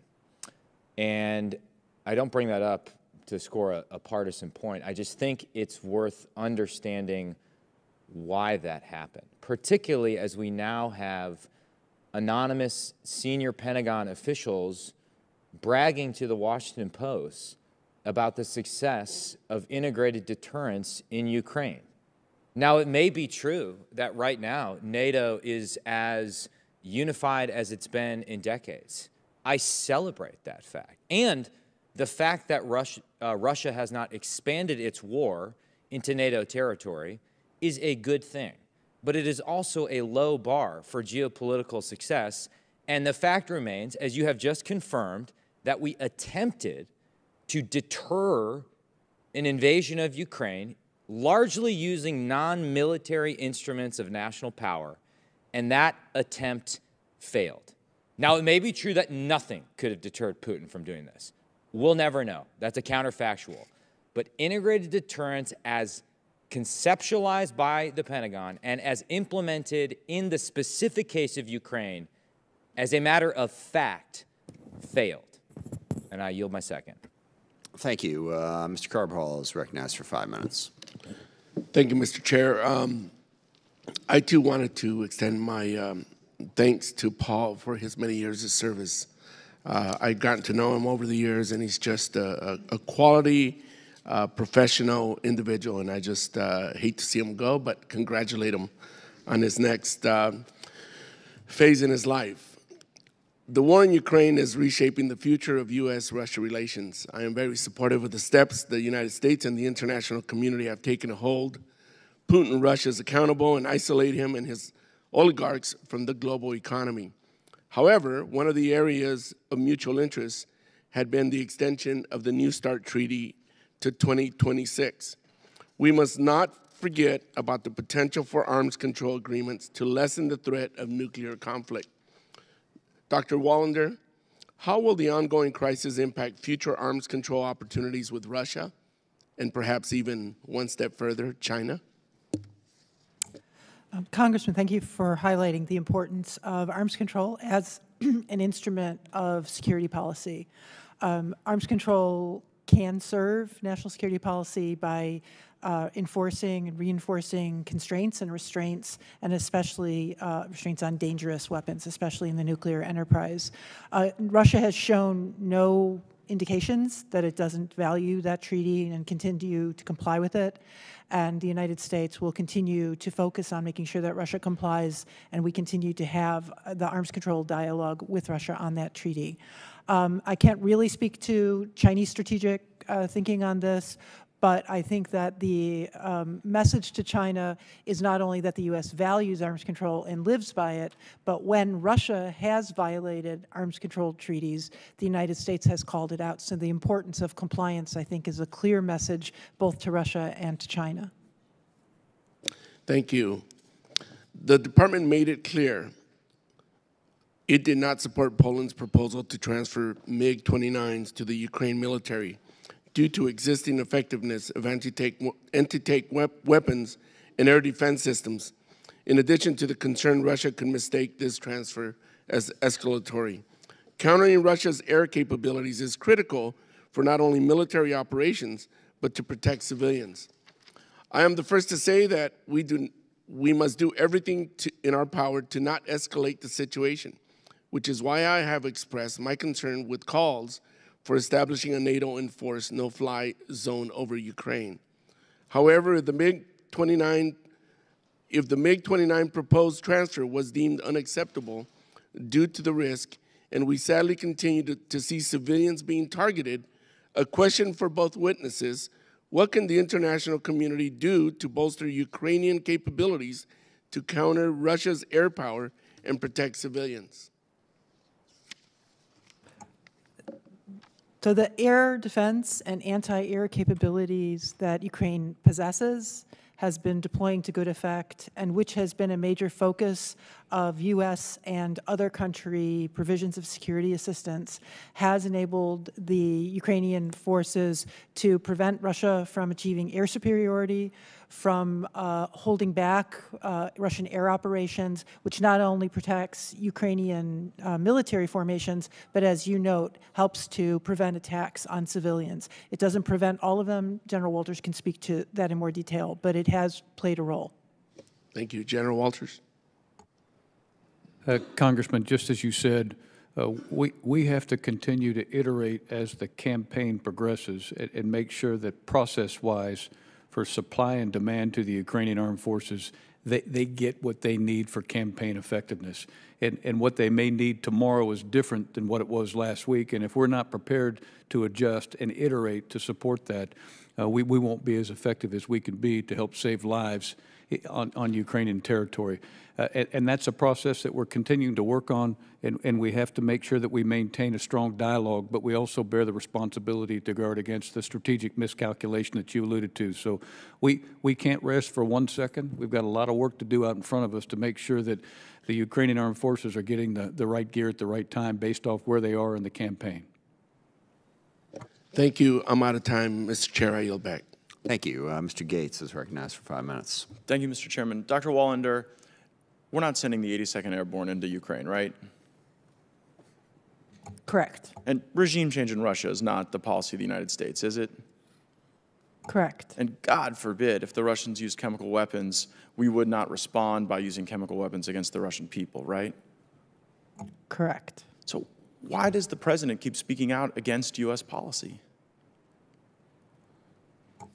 Congressman, the president has made clear that he has not changed U.S. policy on regime change. No, but why does he speak against it?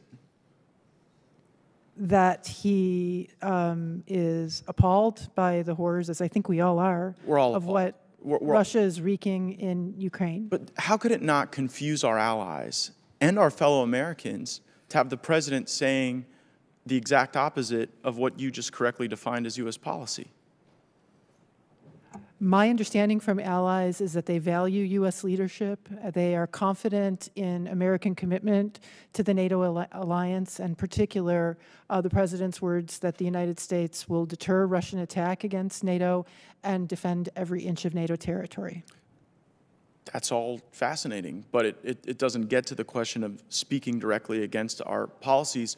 Does the Department of Defense assess that the president is likely going forward to speak against U.S. policy on other matters? Congressman, I can't speak to that. I don't believe that there's any such assessment. Maybe do we have a plan in place for the next moment, right? I mean, because this didn't happen once, it didn't happen twice, it happened 3 times on like highly consequential stuff like regime change and chemical weapons and sending our service members into Ukraine. And so I sort of wonder whether or not we have to have contingency plans for a president who seems to be a little confused on those matters. And you're saying there is no such contingency plan? I'm telling you, Congressman, that the Department of Defense leadership is focused on sustaining and advancing American national security policy of this administration. Is the Department of Defense leadership frustrated by the president's statements against U.S. policy? Congressman, I think that is an inappropriate characterization of But it's the not a Defense characterization, it's Department's a question. I commitment. said, is the department leadership frustrated? I'm not characterizing. I'm trying to ascertain how hard this job must be to get our force posture aligned, to get our information operations that Mr. Garamendi asked about in line, when you've got a president who seems to be misaligned on these key questions.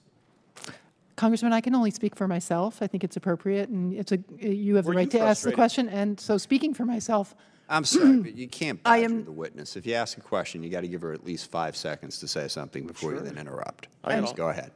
I am not frustrated. I feel privileged and honored to serve the American people and to serve this president and this administration. Are you aware of any other officials at the department that are frustrated by the president's misstatements of policy? I am not. General Waller, hypersonic weapon systems have been used for the first time in this conflict, and the committee has received a number of briefings regarding how far behind our country is in some of these capabilities. How should EUCOM think about hypersonics really from a defensive capability, seeing what we've seen on the battlefield? Congressman, that's a great question, and it's all about strategic speed and posture. And every day I've got to find a way to adjust our indications and warnings and adjust our command and control and feedback to accommodate not just a Mach 1 target, but a target that can operate at Mach 4.5. And if we're not doing this in 2022, we're getting way behind. So the efforts are there. We find out what the capabilities are. We find out what their locations are. We examine the different courses of action of where these systems can be utilized. And now we have to adjust fire with our IW systems and our ISR to make sure that we have the best probability of capturing a potential strike. And if we're not adjusting every second of the day, we're making a mistake. And it's a constant adjustment in EUCOM as well as SACEUR. Speaking of those adjustments, because I only have a moment left, will we see an adjustment in the president's proposed budget or to accommodate our updated thinking about hypersonics now that we've seen them used in Europe? Congressman, we will. Very helpful. I yield back. Mr. Keating is recognized for 5 minutes. Thank you, Mr. Chairman. I'm glad my colleagues acknowledging who the President of the United States actually is. I met yesterday with several members of Ukraine's parliament who also emphasized the fact that they're mothers as well. And these courageous women were telling a story that the soldiers, the Russian soldiers that have either been captured or killed, had protective devices and equipment on them to counter chemical warfare or biological weapons as well. And they were concerned, given the fact that also Putin has lied about Ukraine's having access to biological or chemical weapons, and that could be used as a false flag as well for their use. Can you comment in this setting to the best of your ability just to address that issue that they brought up to me? Congressman, we similarly have noted the efforts on the part of Russian disinformation operations, classic to lay the pretext for a potential false flag about chemical weapons, the lies about Ukraine having biological weapons and chemical weapons. So we've been tracking it closely and share your concern. It would be beyond outrageous for Russia to step over that bound, and we share your concern and focus on that issue. General Walters, I don't know, they didn't describe what particular equipment they had, but do you think that their concern is justified? Congressman, I think the fix in this area is get the truth out at speed so that you can make a difference. And we are dramatically improving our ability to sense what is said and to respond quickest, and in the information domain to arrest the false flags that occur. That's the change that we need to make, and we are making. And I see a higher degree of effectiveness in this campaign than I've witnessed before, and it's just because we've drawn on some pretty severe lessons learned from previous engagements. Yeah, I have a concern, too, that we talked about strategic miscalculation, but I'm also concerned with public reports about the level of communication between the Russians and our own chair of the Joint Chiefs. These things are in place, even in the worst times of war, for deconfliction and similar kind of miscalculations or that it can occur.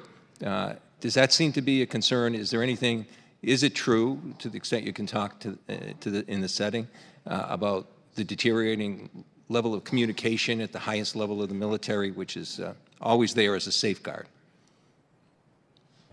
Congressman, I can comment about the SACIR responsibilities that I have to communicate with my counterpart in Russia for the purpose of safety deconfliction. The attempts have been made constantly over the course of the last 90 days.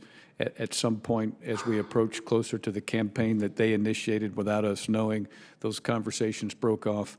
And I won't speak for the chairman, but I know he's done the same, and he's been very, very aggressive with respect to seeking that conversation with his counterpart for the purpose of safety deconfliction. And unfortunately, those conversations haven't occurred. That's distressing. Dr. Wallander, on sanctions, you know, we talked a lot about sanctions in this war and their effectiveness with the Ukraine, you know, withstanding so much themselves on the ground. Nothing compares to what they're doing. But these sanctions we're all giving, our European allies are, you know, taking some of the pain. We are as well. But the sanctions are doing more than just affecting the economy. I think they have a strategic effect on Russia's military capability as well, things like semiconductors, chips, and everything. Can you talk to the effectiveness of some of the sanctions on what they're doing to Russia's military capability? So, Congressman, you rightly point to not just the financial sanctions, but the restrictions on technology. Those restrictions will have an effect over time. And my understanding from the sanctions package that was chosen is that it was designed both to have the effect over time and to target precisely Russia's future capabilities so that its ability to launch these kinds of military operations against its neighbors is severely impacted. Okay. Well, thank you both for your service. I'd like to thank Paul for his service, and I yield back. Thank you. Mr. Bacon is recognized for 5 minutes. Thank you, Mr. Chairman, and thanks for you both being here. Appreciate your leadership. And I was with General Walters, some of his recently retired peers last night, and they were singing your praises. So thank you for what you're doing in NATO. My main feedback to the administration since like December, January, and February is that we were being told, yes, Russia has decided to attack.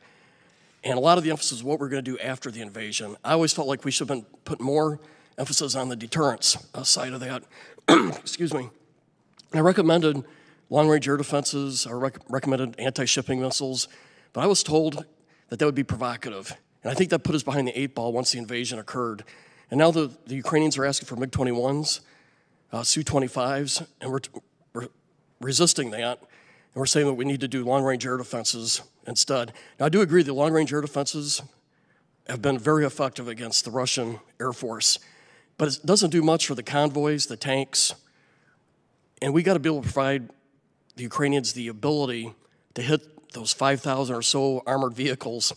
And so that brings me to my question, the Switchblade. I think it's a very capable system, but 100 is not enough. Would you agree that if they got thousands of these vehicles, we got to have to increase that ability to go after these convoys, these tanks, the armored vehicles? So that would be my question to General Walters. Congressman, I'm convinced that when we get the first set of Switchblades in, there'll be an immediate request from the Ukrainians for more. So no argument here. It seems imperative that we give them the ability to hit these convoys and trucks 20, 30, 40 miles back. You know, the Javelins are more in the close-in fight, and I think that they could have a tipping point impact. My next question involves the F-35 to General Walters again. How important is the F-35 delivery to you and NATO, whether it's U.S. or to allies? It's critical, Congressman, and we can talk more in a classified setting, and I know you're familiar with a lot of this, but the U.S. F-35As, the 4 that we have right now, are in use, and they've been very effective doing some elegant ISR activities, and it just reveals to us how much greater capability we're going to have once we get our full fleet on board. And as you well know, the disposition of the NATO nations with respect to the F-35 is dramatically growing, and our hope is we have 100 on the continent right now, and we anticipate in 2030 growing to 550, and that's a good fleet. concerned that the president's budget, for at least the American buy, it's being reduced. And we're going to have to figure out how to do nuclear modernization plus provide these kind of capabilities. I know it's hard to balance all that, but I think there's a real cost if we do reduce our F-35 buy. My third point is more of a comment. I'm on the Baltic Security Caucus co-chair with my colleague Ruben Gallego, and they do say their number one request is permanent U.S. presence. And I know you've heard that before. I just want to also footstop that. Now also there's a request for air defense capabilities to the Baltics and the MLRS. And I just wanted to make that for the record there. My final question really deals with Russian energy and its impact on our bases in Europe. Ramstein, Spangdahlem, the new hospital rely on Russian gas. I think that's unacceptable. And how do we build this resilience into the U.S. bases so that we're not dependent on Russian gas? And that question to either one of you. Congressman, I'll take a shot at that first. As you will know, the Central European pipeline goes to certain nations. We'll continue to work ways to try to expand that to the max extent practical. And Europe itself gets 40% of their natural gas from Russia. We in DOD, as you also will know, over the course of the last decade and a half have worked on stock reserve with respect to petrol and stock reserve with respect to generators. And in critical infrastructures like the new hospital and the current hospital, those have to be available so that we can appropriately sustain. And that's very expensive and a tough way to do business, but we have to continue to look at ways to take that Central European pipeline and get it out to as many folks as possible.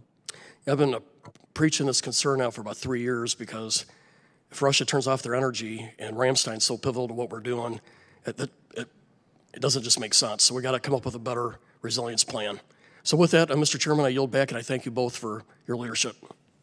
Thank you. Mr. Kim is recognized for 5 minutes. Thank you, Mr. Chair. And I wanted to thank the two of you for coming over here. And I don't want to retread too much of what's been asked and what will continue to be asked about Ukraine, but I did want to just point out my strong urgence to the administration to really follow through on the priority lists that the Ukrainians are providing us in terms of what security defenses are there, and for us to take that close look, including on the jets, including on the long-range air defense systems and things of that nature. You know, I think at this stage in the conflict, especially when we're seeing this, our own administration highlighting the war crimes that are happening against the Ukrainian people, that we recognize that, you know, some of this equipment, it's not offensive capabilities if their country is being invaded. You know, these are defensive capabilities that are trying to address this in that kind of capacity. It's not quite escalatory in that same way if we're thinking about this as that defensive effort.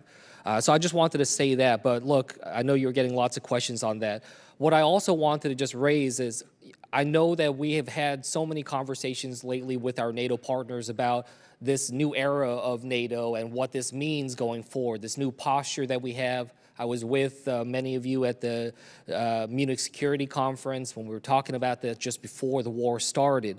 So as there's this greater solidarity within NATO, I guess I wanted to ask you, and I'll start with Dr. Wallander, when we look at this threat that NATO is facing and the investments and the increased investments that countries are saying that they're willing to make, what is that looking like right now in terms of the conversations? Obviously, there's the security threats that we face with Russia right now, and that's important, and that's something that we need to posture towards. But what we also recognize is that, you know, the next great threat to NATO may not necessarily come in the form of tanks rolling across, you know, Eastern Europe. You know, we have had a lot of concerns about cyber, about space, about hypersonics. And honestly, in this room, we've talked a lot more about just the greater threat when it comes to China and the Chinese government going forward, even more so than we have of Russia. So I guess I wanted to ask, when we're having those conversations with our NATO partners about this new mission, this new era of NATO, how is that factoring into the broader effort? Are we making sure that we're looking at this comprehensively across the topography of threats that we face? Thank you, Congressman. Yes, and the answer is yes.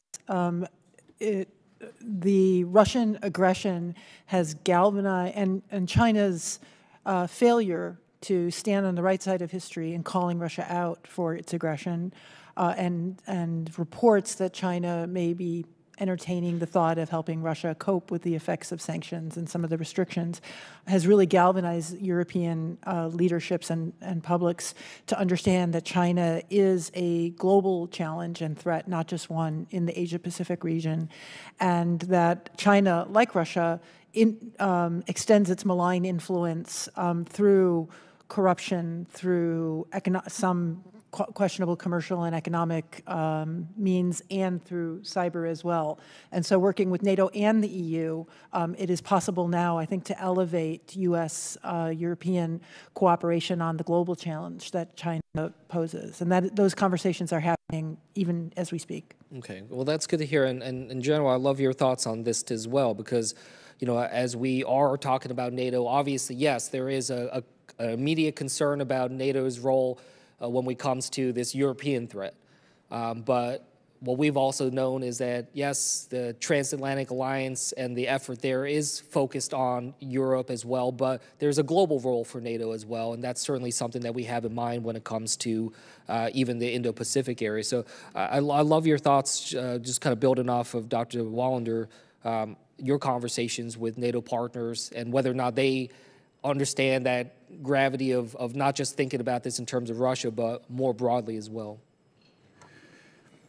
NATO is very engaged in that area. The Secretary General will host a leaders summit at the end of June in Spain, and he will introduce with the leaders the NATO 2030 strategy, and it touches on this very issue by making sure that we look inside and outside of our area of responsibility in our European continent to grasp all of the issues that could impact security for Europe, and obviously the focus on China is part of that. And the Secretary has been very, very loud about that, and I'm pleased to report that the NATO 2030 strategy will take that into account.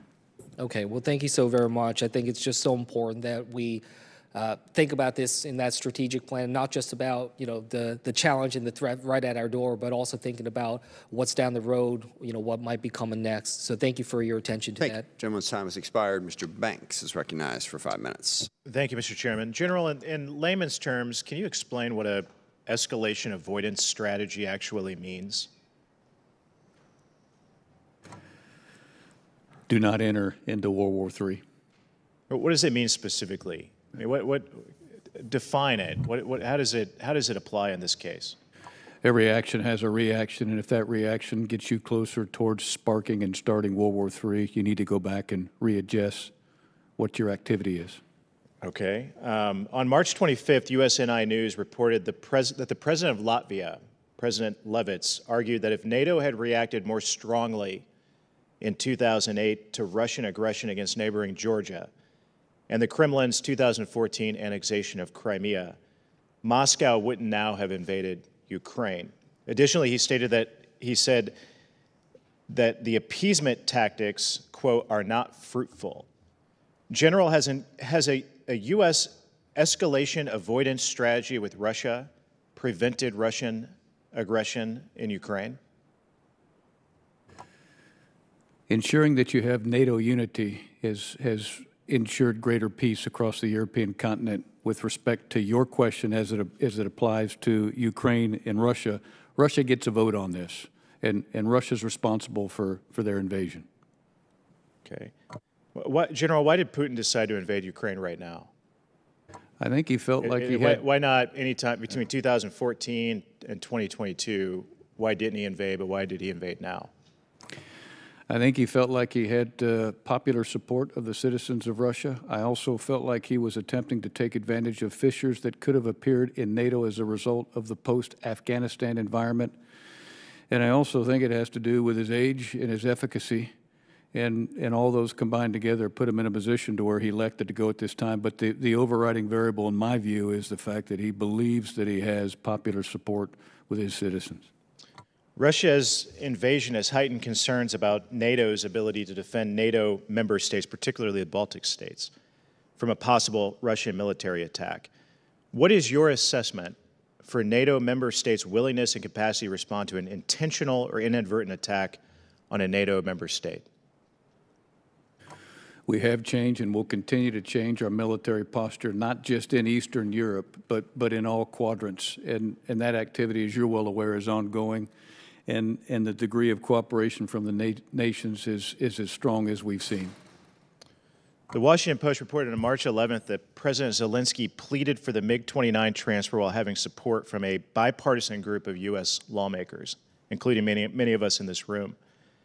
And the Biden administration, citing assessments from senior American military commanders in Europe, has said the additional aircraft would offer only minimal value to Ukraine given the contested nature of its airspace. Do you still agree with that assessment?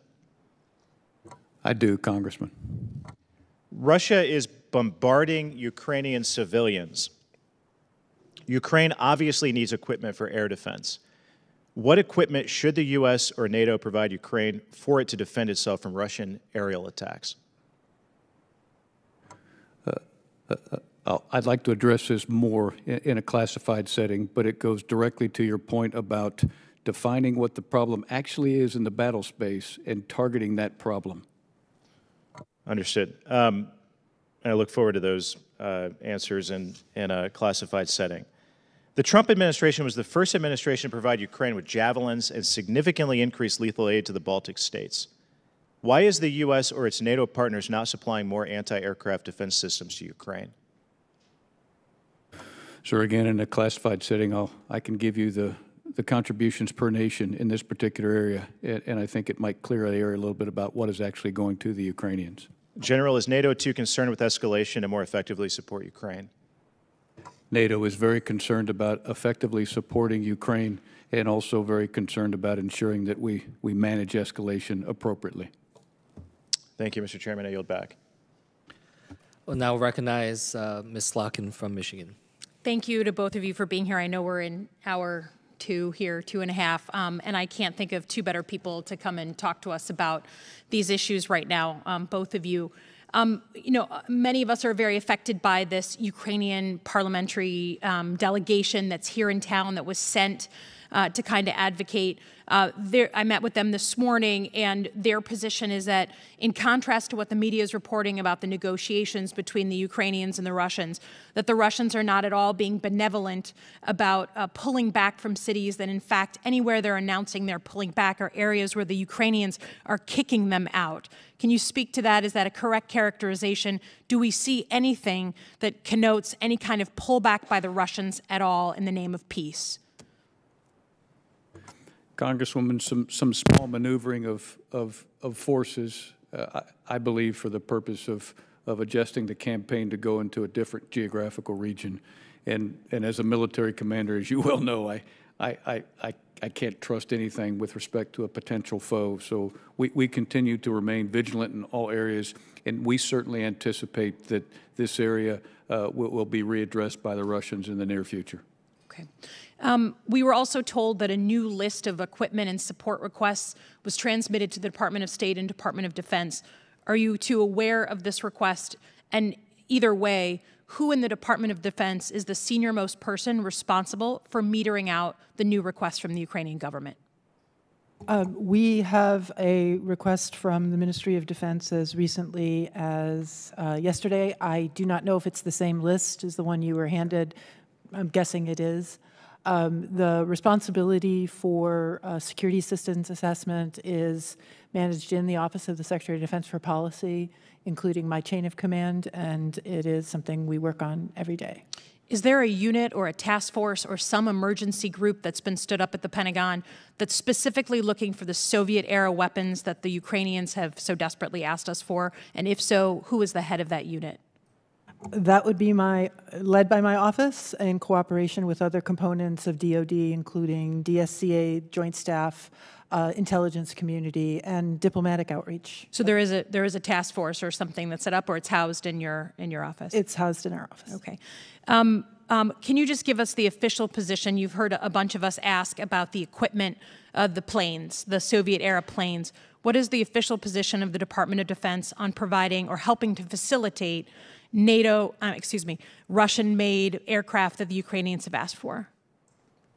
The official policy is that countries that wish to donate, that have those Soviet legacy aircraft, it's their sovereign decision. We ask those countries, if they're NATO allies, to consider the potential escalation dynamics and that balancing of risk that General Walters has explained so well. And we are listening to the Ukrainians carefully on what they need and working to fulfill their requests as diligently as we are able. Okay. Just a couple of additional questions. Dr. Wallander, you've talked about watching the China-Russia relationship, and obviously I think for a lot of us here, it's very interesting to think about what China is learning from all of this. We know that there's been some military cooperation exercises, those kinds of things. We know there's been talks between the Russians and the Chinese. Have you seen any evidence, classified or otherwise, just yes or no, that the Chinese are working with the Russians on non-conventional military means, so cyber attack in particular? No. Okay. Have you seen any other evidence that the Chinese are aiding and abetting the Russians other than sort of the kind of conversations that they've been having and sort of the basic supplies that they've been providing, things like MREs? No. Okay. And then lastly, I would just say, you know, I think there's a lot of interest in sort of the future of NATO, with Finland and Sweden making noises about being interested, with other countries like North Macedonia trying to get in. Just very briefly, is there any plan to change the criteria, to think differently about how fast NATO membership goes, knowing that it's typically a very slow process? I'm not aware of any assessment to change the timeline. The criteria remain the same, and the membership is driven by the desire and the request of potential new allies. Appreciate it. I think North Macedonia is the one that we hope will be broken in sooner rather than later for a whole bunch of reasons. But thanks very much for your time. I yield back. Thank you. Mr. Waltz is recognized for 5 minutes. Thank you, Mr. Chairman. I just want to build on the comments of some of my colleagues. And I think we need to recognize, and we need to do so in a very clear-eyed way, that deterrence did fail. The fact that we have cities that are now leveled, it's notable that NATO is now unified, it's notable that Germany is reversing its long-held positions, whether it's on energy or on its defense spending, but we have 4 million refugees in cities that are leveled because deterrence failed. So just to be clear, General Walters, you agreed deterrence failed? Reference the parameters that you just talked about, no argument. I mean, saying that our Asian allies are unified after Taipei is leveled, right? We need to apply these lessons and these failures and lessons learned on what failed up front. And I think on top of the lack of response 2018, lack of response in 2014, we now had New START, which is the Russians' top priority, extended cleanly with really nothing in return, lack of response to the Colonial Pipeline, the lifting of sanctions on Nord Stream 2, not to mention the Germans and others' posture beforehand. And I think part of that, when I was out on a visit, was the continual message that we heard out in Kyiv was that the weapons that the Ukrainians were asking for as recently as December would have been too escalatory, including the Stingers. General, would it have made a difference if the Ukrainians had had Stingers months ago, had the opportunity to train on them, and had them on day one? Would that have made an operational difference in their ability to fight? Congressman, it could have. And as we talked about before in our discussions yesterday, as we always do in the military, which you're very familiar with, we've got to go back and scrub this from cradle to grave and make sure in every potential soft spot we look where some of the flaws are and make corrections. And that may very well be one of the areas. I don't know. I mean, in fact, we were told that we couldn't, the United States couldn't give, this committee was told that we couldn't give them Stingers because we didn't have any export variants, only to find out 8 weeks later it was literally 3 screws and a component that had to be taken off. And I think we owe that to the Ukrainians, and we owe that honest assessment to ourselves. In the same vein, we talked about how sanctions are biting on the Russian logistics system. Would it have been effective if we had had those sanctions 6 months ago in place and more effective now? It could have been, and we need to scrub that as well. Okay. Just switching to the Black Sea, which we talked about as well.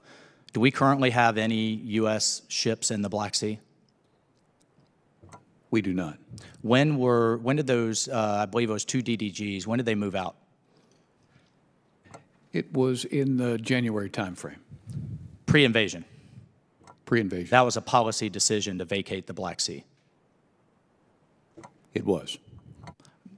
Dr. Wallander, what was the policy decision to essentially cede an ocean, or cede the Black Sea, excuse me, to the Russian Navy? Congressman, I was not in office at the time, but I owe you an answer, and I will get back to you with an answer of the assessment. Okay, but at your assessment now, we're not putting any force structure in now to, I mean, literally, as Russian ships are bombarding Mariupol, and by the way, we didn't give harpoons because those could have been too escalatory. So let's speak to the now, but I would appreciate an answer. I mean, what I understood is the policy decision was that ships in the Black Sea would be too escalatory, and we didn't want to provoke the Russians. I think we're seeing a theme here that we need to be very, very careful of as we move forward, and that a fear of escalation could actually invite the escalation from the other side. But in terms of the ships now, and General, are we flying over the Black Sea now with any military assets? We are, Congressman. Directly over? Or not on the periphery, but actually? We are overflying the Black Sea with unmanned aerial systems, and in the southern portion with manned systems and commercial. Great. Last question. In terms of training the Ukrainians outside of Ukraine, are we conducting any training of the Ukrainians outside of Ukraine? We are not, Congressman. That there is some advising taking place with liaison officers to ensure that we can get the appropriate Dr. Wallander, flow. as a policy matter, why are we not training them? I am not aware of any requests from the Ukrainians to train outside. Ukrainians don't want to be trained on the weapon systems that we're providing them? I believe the Ukrainians are fighting in the country at this time. I am not aware of any requests, but I owe you a good answer on whether we have received such requests. Thank you, Gentleman's time has expired. I will let people know we're breaking at 12:30, so if we don't get to your questions in the public session, we are having a classified session at 1 o'clock. We'll prioritize people who were not able to ask a question here in the classified section. But at 12:30, we turn into a pumpkin. We give these folks a break before we then do the classified session at 1. So we'll get to as many as we can before then. With that, Ms. Sherrill is recognized for 5 minutes. Thank you, Mr. Chairman, and I echo many of the chairman's comments on Paul Arcangeli. I'm sorry to see him go. General Walters, with the establishment of a theater fires command in Europe, will the Army look to deploy more ground-based surface-to-surface indirect fire assets, such as the URCA, to the European theater, especially given that currently Russian artillery outranges ours? Congresswoman, that's a possibility, and I hearken back to post-conflict with what has taken place right now. After we have a deep scrub with respect to an after-action review, this will be one of the areas that we address. But the theater fires construct is exactly what we need, and we're excited about going forward with that. So in that vein, will these systems, do you expect they'll meet the needs of, these type of systems meet the needs of the Theater Fires Command, or are you going to look towards more ground-based extended range hypersonic projectiles such as the SLRC? We'll look at as many domains as we possibly can to use those capabilities. And again, we'll be able to fine-tune our focus once we have a post-conflict scrub on this particular area. But again, as many domains as possible is better when it comes to deterrence and defense. And can you speak a little bit more about that, about the importance of having an all-weather, surface-to-surface precision fires capability in EUCOM? Congressman, I'll just state that having those capabilities that impact as many domains as possible, that have the ability to range with precision, complicates the task for a potential enemy against us, so it dramatically improves your deterrence posture, and that's all positive. Thank you. And further, regarding the ongoing war in Ukraine, we've seen multiple reports regarding the Russian military's logistical challenges, with stopped convoys, abandoned vehicles, and stranded forces, all leading to a loss of combat power that's proving deadly to Russian forces on the ground. Although EUCOM's taking steps to guarantee infrastructure that would allow for freedom of maneuver throughout the AOR, what steps are we taking to ensure logistical efforts will be successful in a contested environment, particularly with fuels and/or power sources? Are we looking at new fuels or power sources for, to make sure that we maintain our logistics in theater? We are, Congresswoman, and it first starts with the independence that we must possess for the basics. That's electricity and gas, and it goes back to some of the previous discussions that we've had. As you know, we stock additional gas and we stock additional generators for the purpose of having expeditionary services to go to in the event that certain systems are shut down. And we need to continue to advance that independence with all the areas that you alluded to, and that is actually part of future plans. Thank you. And then, you know, with respect to our preparation and supporting the Ukrainians, under the previous administration, we know President Trump withheld javelins, contrary to the expectations of this committee. Are the javelins proving to be important in the fight now against the Russians for the Ukrainians? Yes, Congresswoman. Thank you. And as we're looking towards how we are going to move forward united with our NATO and EUCOM partners, Dr. Wallander, have you seen this administration working incredibly hard in close support with our NATO allies? Yes, Congresswoman. And has that been an important part of our fight against to make sure that we are isolating the Russians from the world community?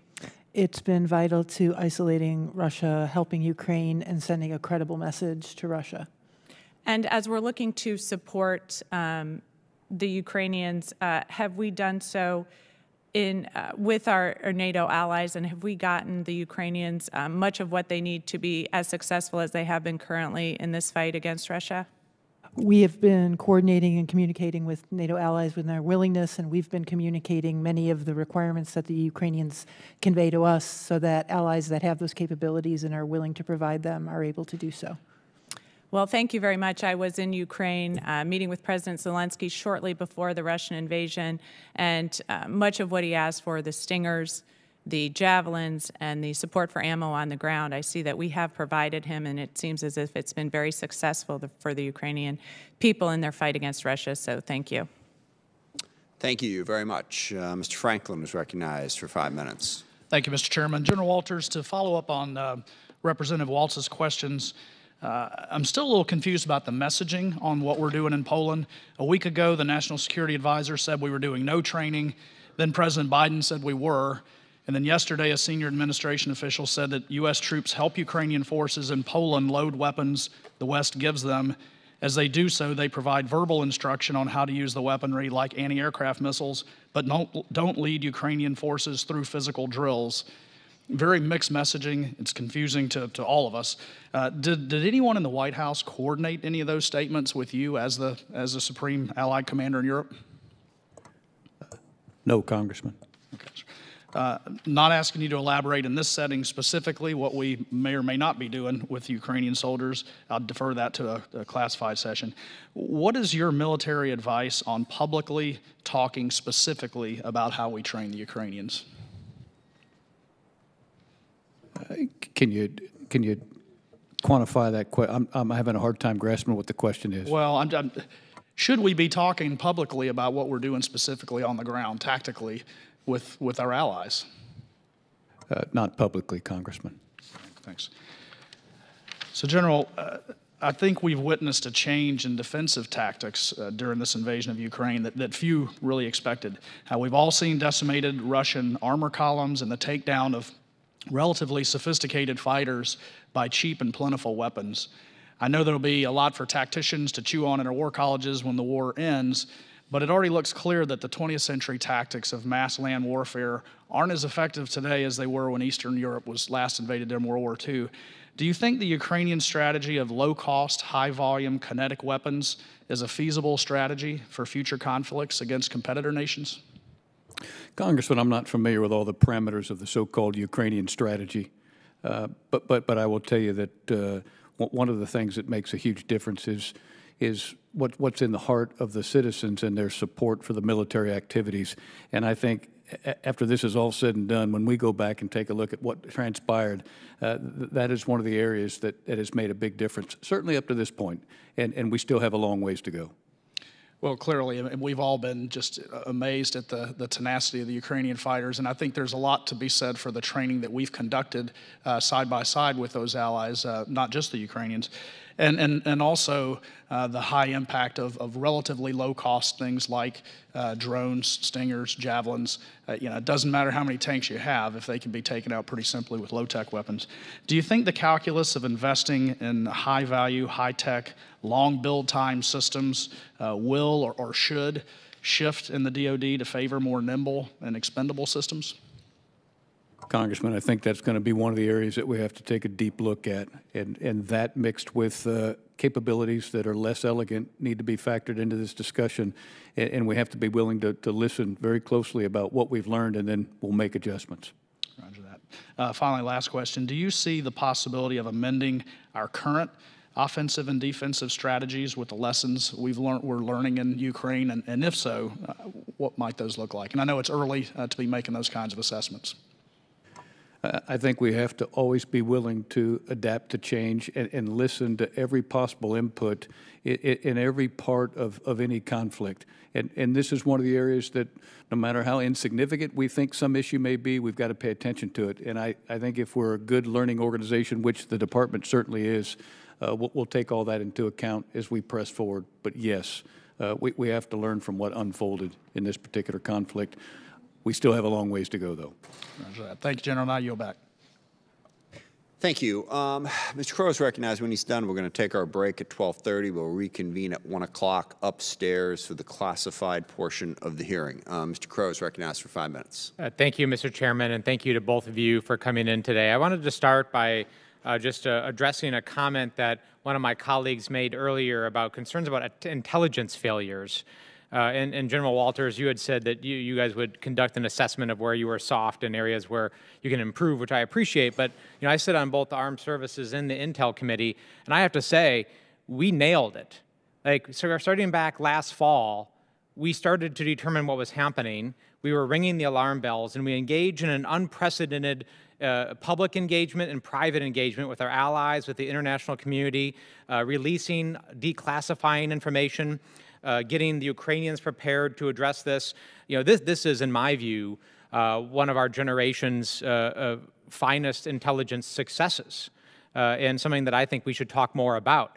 And I just wanted to say that, and I hope you all agree, because yes, we can always improve, and that's the military mindset, General Walters, which I appreciate. There's always room for improvement. That's why we do AARs. But I think it's important to say that the intelligence community and the military did an exceptional job, and I want to point that out. So starting with Dr. Wallander, I've been in regular communication with Ukrainian military and civilian leadership, and they have provided me with a document that's entitled "The Urgent Needs of the Armed Forces of Ukraine in a Priority Order." And it lists 17 items, and it goes into extreme detail. I wanted to ask both of you, have you received and are you familiar with this list? Yes. And General Walters? Yes. And is the Department of Defense looking at this list in a detailed way and going down these requests? Yes. And is the Department of Defense prepared to, either in a classified or non-classified setting or on the record, provide this committee with an analysis of all these requests and either what we're able to comply with or what we're not, and if we're not, the reasons why we're not? Yes. Okay, thank you. And then kind of broadening out in terms of our security cooperation, a couple of weeks ago there was this issue of the providing of MiGs through Poland that occurred, and the administration came out, and I think, General Walters, you made it clear that you thought that providing fighter jets would not be appropriate at this time. And yet we continue to hear from Ukraine this would be not a game changer necessarily, but an important element to Ukraine's defense, that it would allow them to project power, particularly in the south and the east, to Mariupol and other places where they cannot, allow them to cut off supply lines. So I'm trying to, and they also have told me that they're rebuilding their airfields, they have airfield capability, they have logistics support capability, they have pilots that are able to fly it and they can support it, and that it would make a difference. And it strikes me that Ukrainians are not going to ask necessarily for something that they can't use in most instances because they're fighting for their survival. So could you both tell me where are we on the fighter jet issue, Is that something that we are taking a fresh look at, number one? And number two, this issue of escalation, does the administration draw a line at vehicles, at aircraft and vehicles? Is that determined to be too escalatory, and we're only going to provide things short of that? Dr. Wallander, we'll start with you. Sure. I don't believe that the position of the Department of Defense, both the policy side and the military best advice, has changed on the assessment, although I defer to General Walters. On the fighter jets? On the general issue that you raised about have we changed our position on that? Yes. Okay. On the issue of ruling out certain kinds of vehicles, I think it is capabilities driven rather than particular kinds of vehicles, but we can pursue this and get into more detail in the next session.